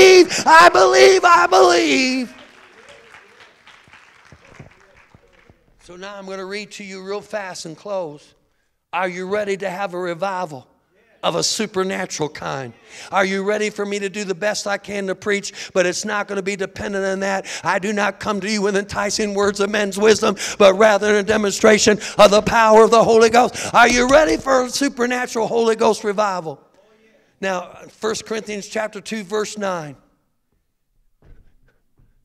But as it is written, eye has not seen, nor ear heard, neither has entered into the hearts of man the things that God has prepared for them that love him. You may have had great revival experiences as I shared with you tonight, and I just shared the cream of the crop. But saints of God, you have not seen, you have not heard, you've not read about a revival like God wants to give this week in this church. Are you ready for the greatest revival that you've ever seen? Are you ready for a revival where your body gets healed? Are you ready for a revival where cancer is cast out? Are you ready for revival where your loved ones get saved? Are you ready for revival to break out over the entire state of Kentucky, then spread northeast to, oh, come on somebody. Are you ready for Holy Ghost revival? Are you ready for the greatest move of God? Oh, come on, stand to your feet and give the Lord a hand clap of praise and a shout of triumph. Oh, clap your hands, oh, ye people.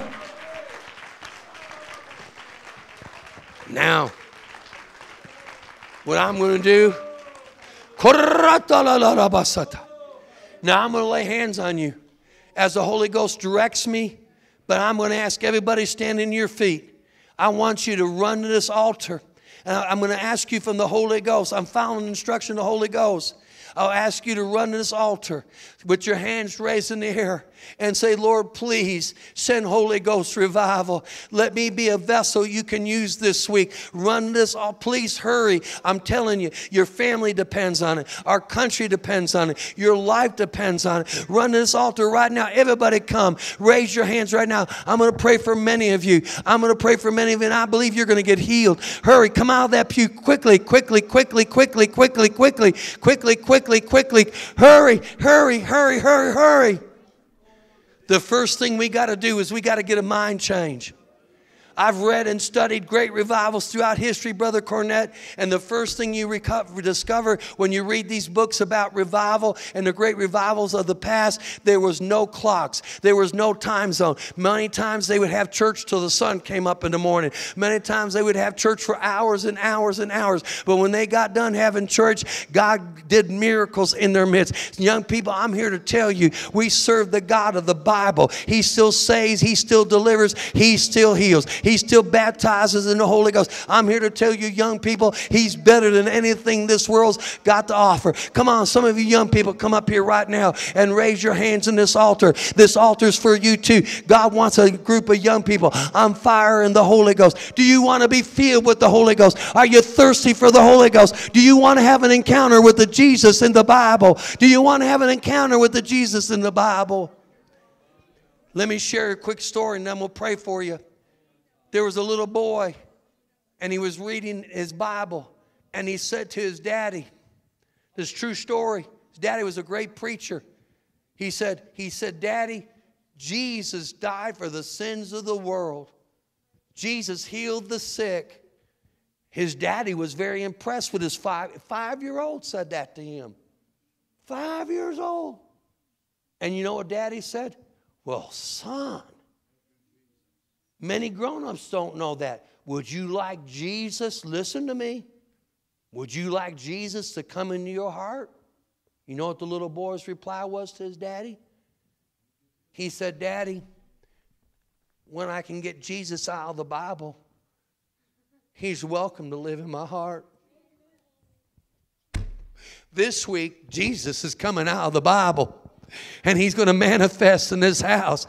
And you're going to leave different than you came in. If you need a miracle right now, as you praise God for revival. Everybody out there, if you're not in the altar, raise your hands and begin to praise God for a revival, for a Holy Ghost revival of a heavenly kind. Do you need God to touch your marriage? Do you need God to touch your mind? Do you need God to touch your finance? Do you need God to touch? How many would like to see God put a curse on this COVID-19 and it be wiped off the planet? How many know that God can heal COVID-19? How many believe God can wipe it out with just one sweep of His mighty hand?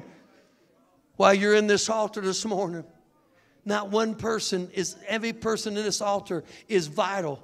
Every person in this altar is important. Every person in this altar is of life-changing consequences. In the name of Jesus Christ of Nazareth.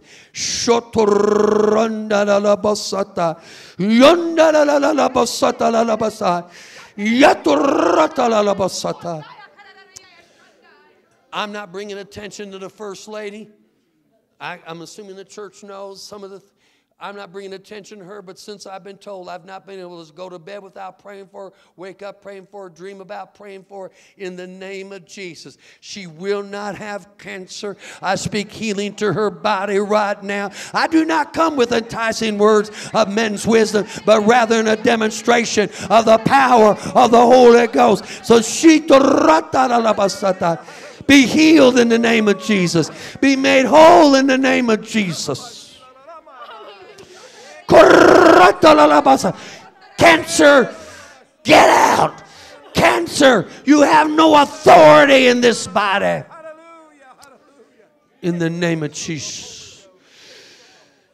You need a miracle, you get to this preacher right now. That means if you got to cut across the front, you cut across the front. If you got to cut in line, you cut in line. Be like that woman with the issue of blood. If you got to crawl through the crowd, just get to me. But keep coming right now. Hurry. Keep coming. Hurry. God's moving right now. Don't wait. Don't wait. Don't wait. Don't wait a second. I do not come to you with enticing words of men's wisdom, but rather in a demonstration of the power of the Holy Ghost, so that your faith be not in man, but your faith be in God, in the word of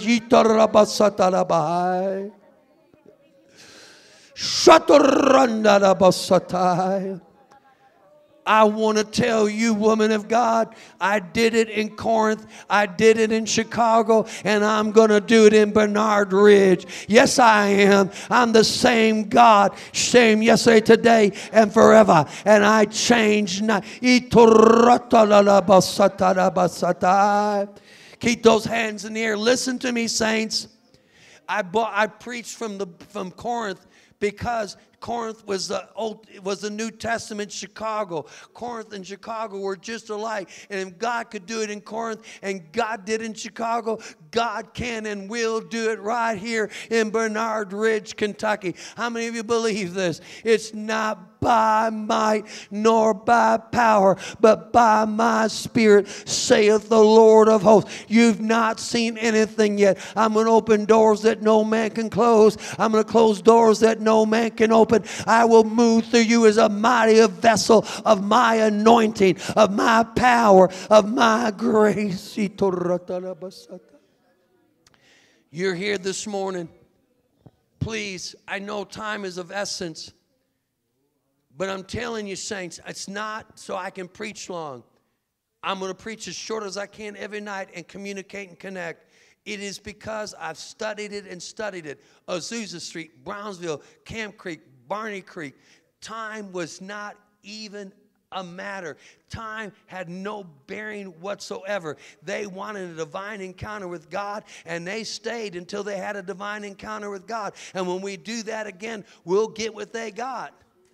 I know what people say, well, we're more busy today than they were then. No, we're not. We work harder than they did then. No, we don't. We're fortunate. Come here, man of valor. I have not come to you with enticing words of men's wisdom, but I have come to you in a demonstration of the power of the Holy Ghost, whose I am, whom I serve. And she told her, but there he is. There he is.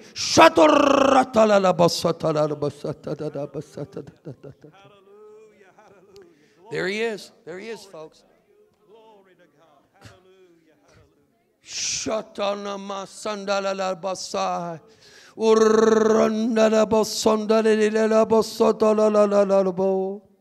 As I lay hands on you, make your request known to God. Make your request known to God. You say, well, Brother John, you're praying in tongues. I'm praying a prayer of agreement. I don't know what you're praying, but He knows what you're praying. And I'm praying in agreement with you. In the name of Jesus.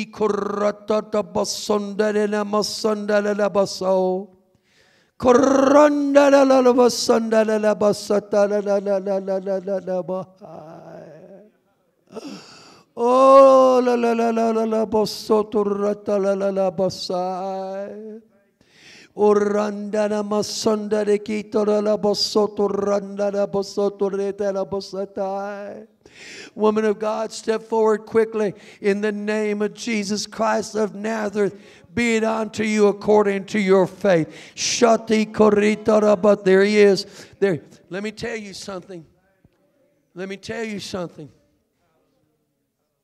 I've witnessed it. And I use Corinthians for a reason. Because Corinthians was a New Testament city that most was like our modern cities of America today. Godless, shameless, just on the verge of being reprobates. And if it wasn't for the mercy of God, they would be reprobates. But God is a merciful God. Please let me pray for you, because I'm telling you, whatever you pray for, there's going to be a release of His. Eye has not seen, ear has not heard, neither has even entered the heart. Nobody. Have you imagined them being saved? Have you imagined being healed? Have you imagined this problem being sound? It'll come when we tarry. It'll come through hunger and thirst. It'll come. Oh God. Shikito la bosso turranda la bosso. Kurranda la bossonda la bossata la bossa. Koranda la la la bosoto la bo.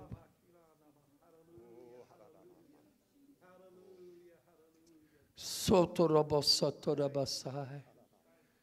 Lekito la bosondere mosondere basoto corrondere basotora latora bosondere kitorite yotoritora basotora basai. Can I say something to you? Can I pray for you as a couple, please? The two of you, yes. You have built a beautiful, beautiful, magnificent church here. Magnificent. I wish all of them looked like that. I wish every church I went to, people cared about how it looks like you care about this one. But I'm going to tell you something. When God's glory fills this church the way He's going to fill it, this is going to look like a, I don't know how many square foot this is, but a lot of square foot diamond just glowing. There's going to be a glow of God's glory. Yes, yeah, I understand. I understand. Father God, I pray in the name of Jesus. I thank you, Lord, for healing the COVID. I thank you, Lord, for eradicating the COVID. I thank you, Lord, for giving wisdom to men. And they supernaturally came up with a cure in just a vaccine in what would take normally years and years. They did it in 9 months. That was you, God. That was your mercy. And I pray for my brother right now that that same power that Paul had to have to convert Corinth to you, Lord, the first mega church of the day, I pray would manifest in his life. And eye has not seen, nor ear heard, or into the hearts of man what God has prepared for you.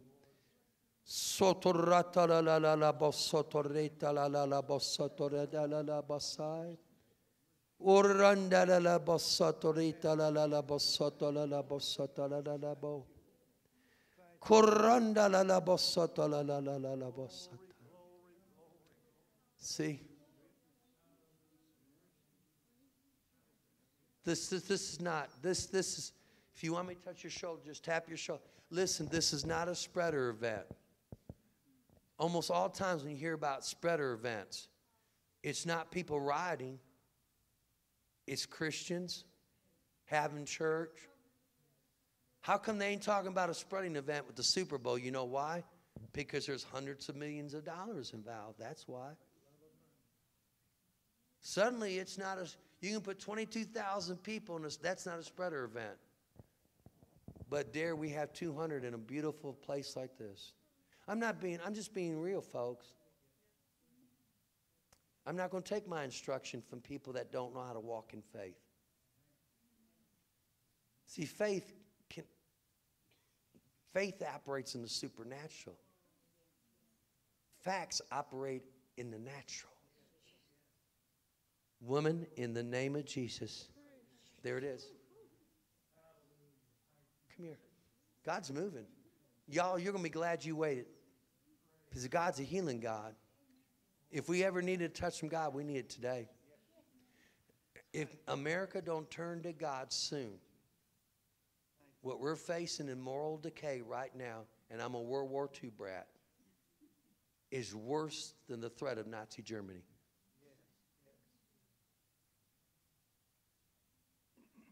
If we don't turn to God soon, it's got to start here. Woman, I have called you out. Be made whole. Be healed. In the name of Jesus Christ of Nazareth.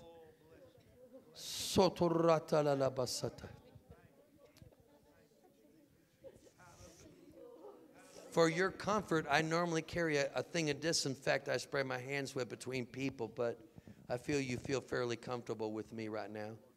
Father,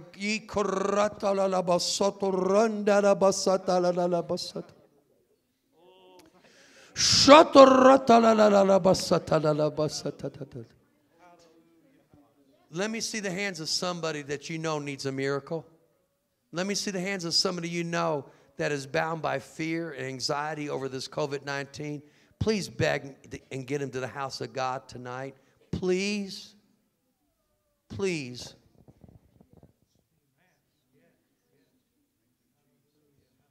The surgeon told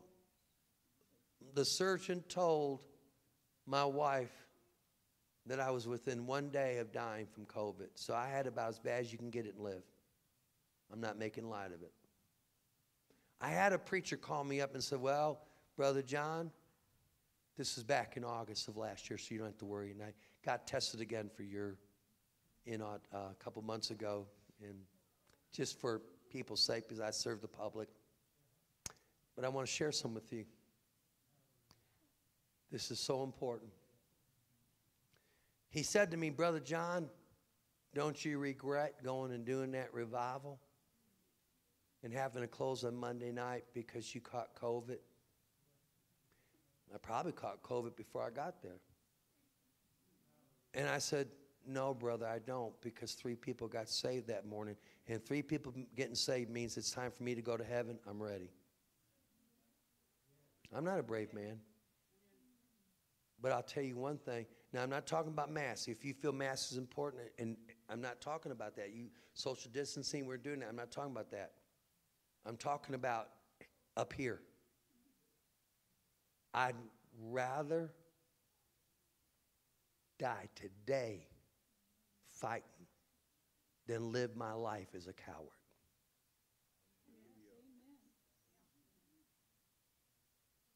America needs the church.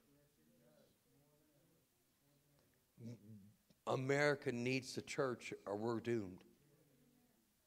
The only one that can right this ship now is God. In the name of Jesus.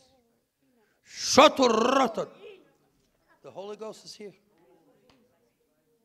You might need a couple ushers to help me out here. Some younger men, stronger bodies. Hint, hint. In the name of Jesus.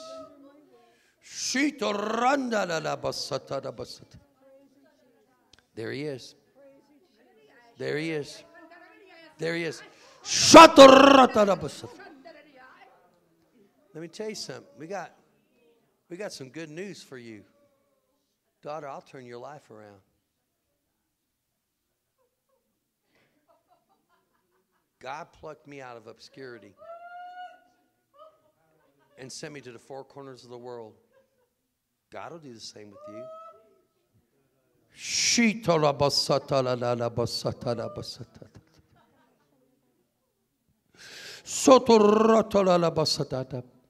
Would somebody raise your hands all across this room and just say, God, please give us a mighty move of the Holy Ghost.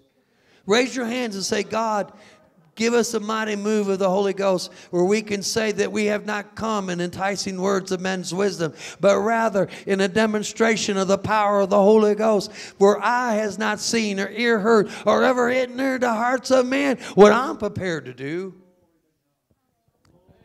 Keep coming. In the name of Jesus.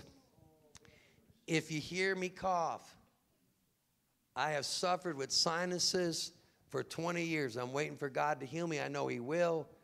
So, see, don't panic because someone's got a sinus infection. Don't panic because someone's got a cold.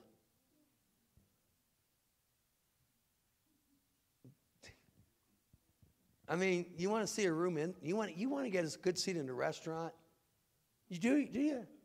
Just wear a mask, stand in the middle of that restaurant and cough a couple times. You'll get the best seat in the place. I'm not kidding. I do not come to you. Yeah, He touched you, didn't He? He touched you, didn't He? I've begun a good work and I'll finish it. I'm not coming to you with enticing words of men's wisdom. Young people, I'm coming to you in a demonstration of the power of the Holy Ghost. So your faith is not in man, but your faith is in God. You need God faith. Men are frail. Men are weak. We have limitations. God has no limitations.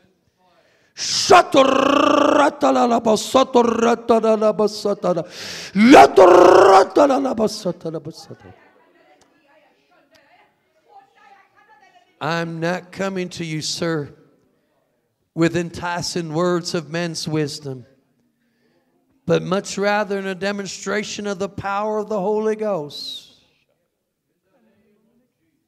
In the name of Jesus, God's saying, I want to send the greatest revival that the state of Kentucky has ever seen, and I want to send it right here to Bernard Ridge because you know what to do with it. You've got the experience. You've got the knowledge. You have the experience in God and how to handle such a move of God. I can't send this just anywhere.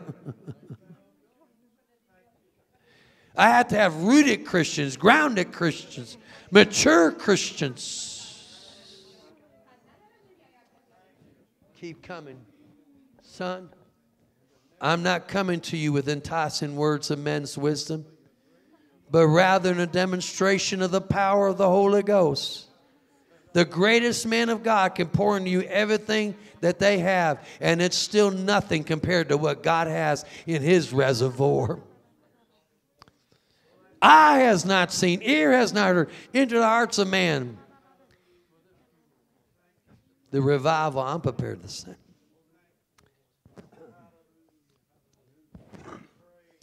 In the name of Jesus.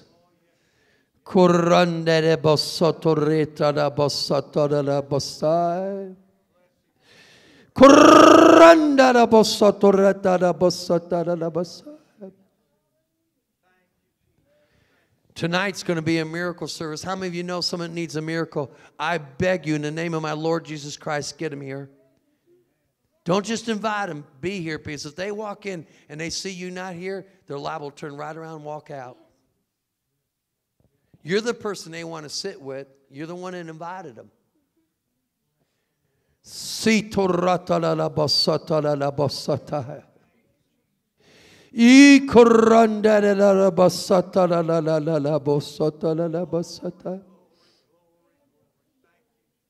I'm telling you, tonight's going to be a miracle service.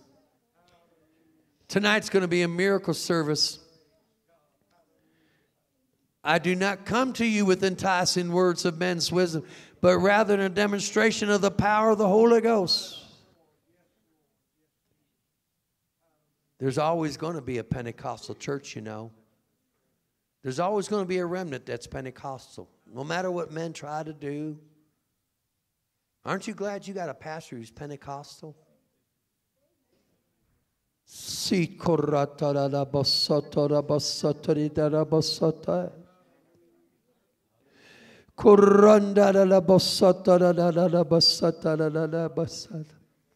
God, if you can move in Corinth, if you can move in Chicago, you can move in Bernard Ridge. Yes, you can. Yes, you can. In the name of Jesus of Nazareth. This is going to be like no revival we've ever had. We've always had great revivals, but this is going to be like no revival we've ever had because we've never been in an hour like this. America has to have revival. We must have revival.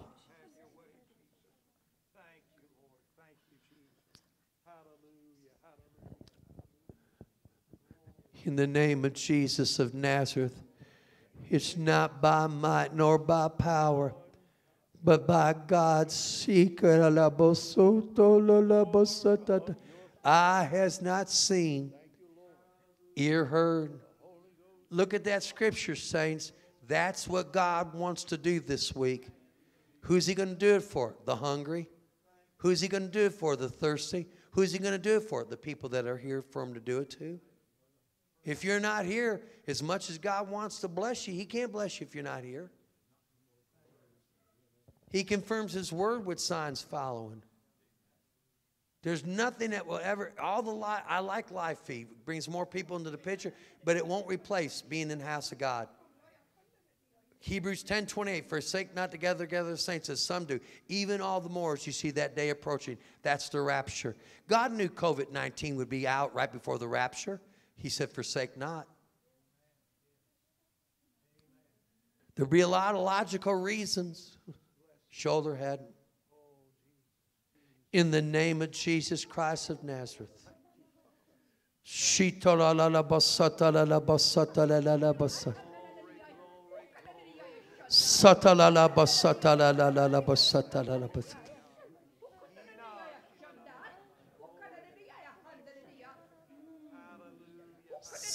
Sitora la la basata la la la basata.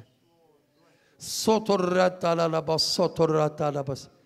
Can I say something to you need to know? Just for your mind's sake, put your mind at ease. If you want to wear a mask, please, by all means. I don't think you don't have faith. Wear a mask. I go to Africa on mission trips. There's times I go in the part of the hospital that's leper colony. I wear a mask. So don't misunderstand. But I've just got to tell you something, saints. I called the CDC. And I was checking on my follow-up shot. This is true. This is last week. And, so because I'm ministering to you, I want to make sure I've done everything in my power to minister to you and be safe. You know what they asked me? This is the CDC out of Washington. They asked me, have you had COVID? Yes. You know what they told me? You're immune. So on one hand, they're telling you you're not immune. On the other hand, they're telling you are immune. On the other hand, we don't know. All I know is I'm covered with the blood. I said, all I know is I'm covered with the blood. And his blood's enough.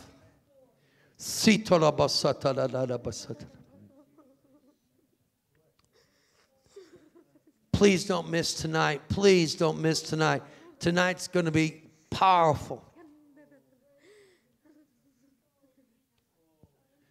Son, in the name of Jesus, it's not by might nor by power, but by God's Spirit, saith the Lord of hosts.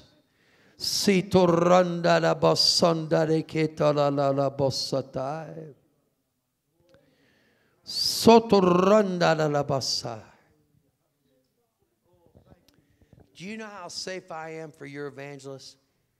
They want to use my plasma. I must be pretty safe. They want my plasma. I'm the best evangelist you could have right now.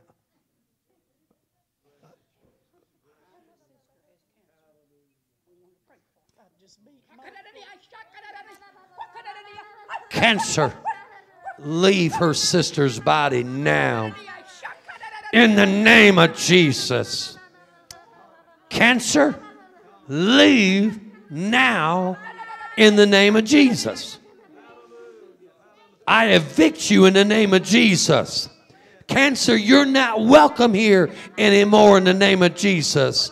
Her sister is the temple of the Holy Ghost. You have no authority in God's house.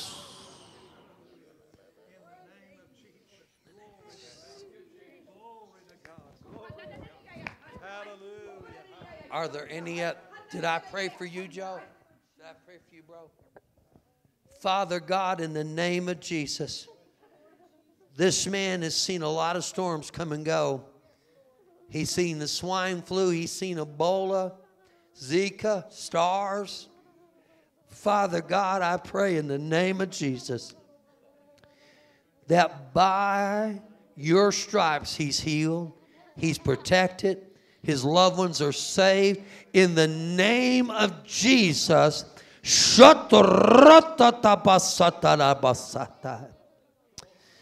I plead the blood of Jesus over this church, that it is a COVID-free zone. If man can build a dome and NBA players can play in that dome and people consider it a COVID-free zone because man built a dome, I declare that this church is a COVID-free zone because this is your dome, this is your house, you are Lord, and people can come here and be delivered and set free. I declare it in the name of Jesus. Let's give the Lord a hand clap of praise. Hallelujah. Stand to your feet. Stand to your feet. Give God the praise. Put your hands together. Say it, so be it. In the name of Jesus, we say amen, amen, and amen. Praise God. Be back tonight, 6:30. Hallelujah. I'm going to leave this church open all day. If you want to come by and have a season of prayer with the Lord, this is a house of prayer. So, Joyce, when you get finished cleaning and whatever you got to plan to do, just leave the front door open, the lights on. We're in revival. Stretch your hand this way. Let me put a shepherd's blessing over you today. May the Lord bless you, cover you, and keep you. May He anoint you by the power of the Holy Ghost. May the demonstration of His power and His might flow through you to others. May God save your loved ones, bring them in, set them free, and deliver them. And may God anoint you with the power of the Holy Ghost in Christ's name. Amen and amen. God bless you. Fellowship together. We'll see you tonight or in the rapture, one or the other.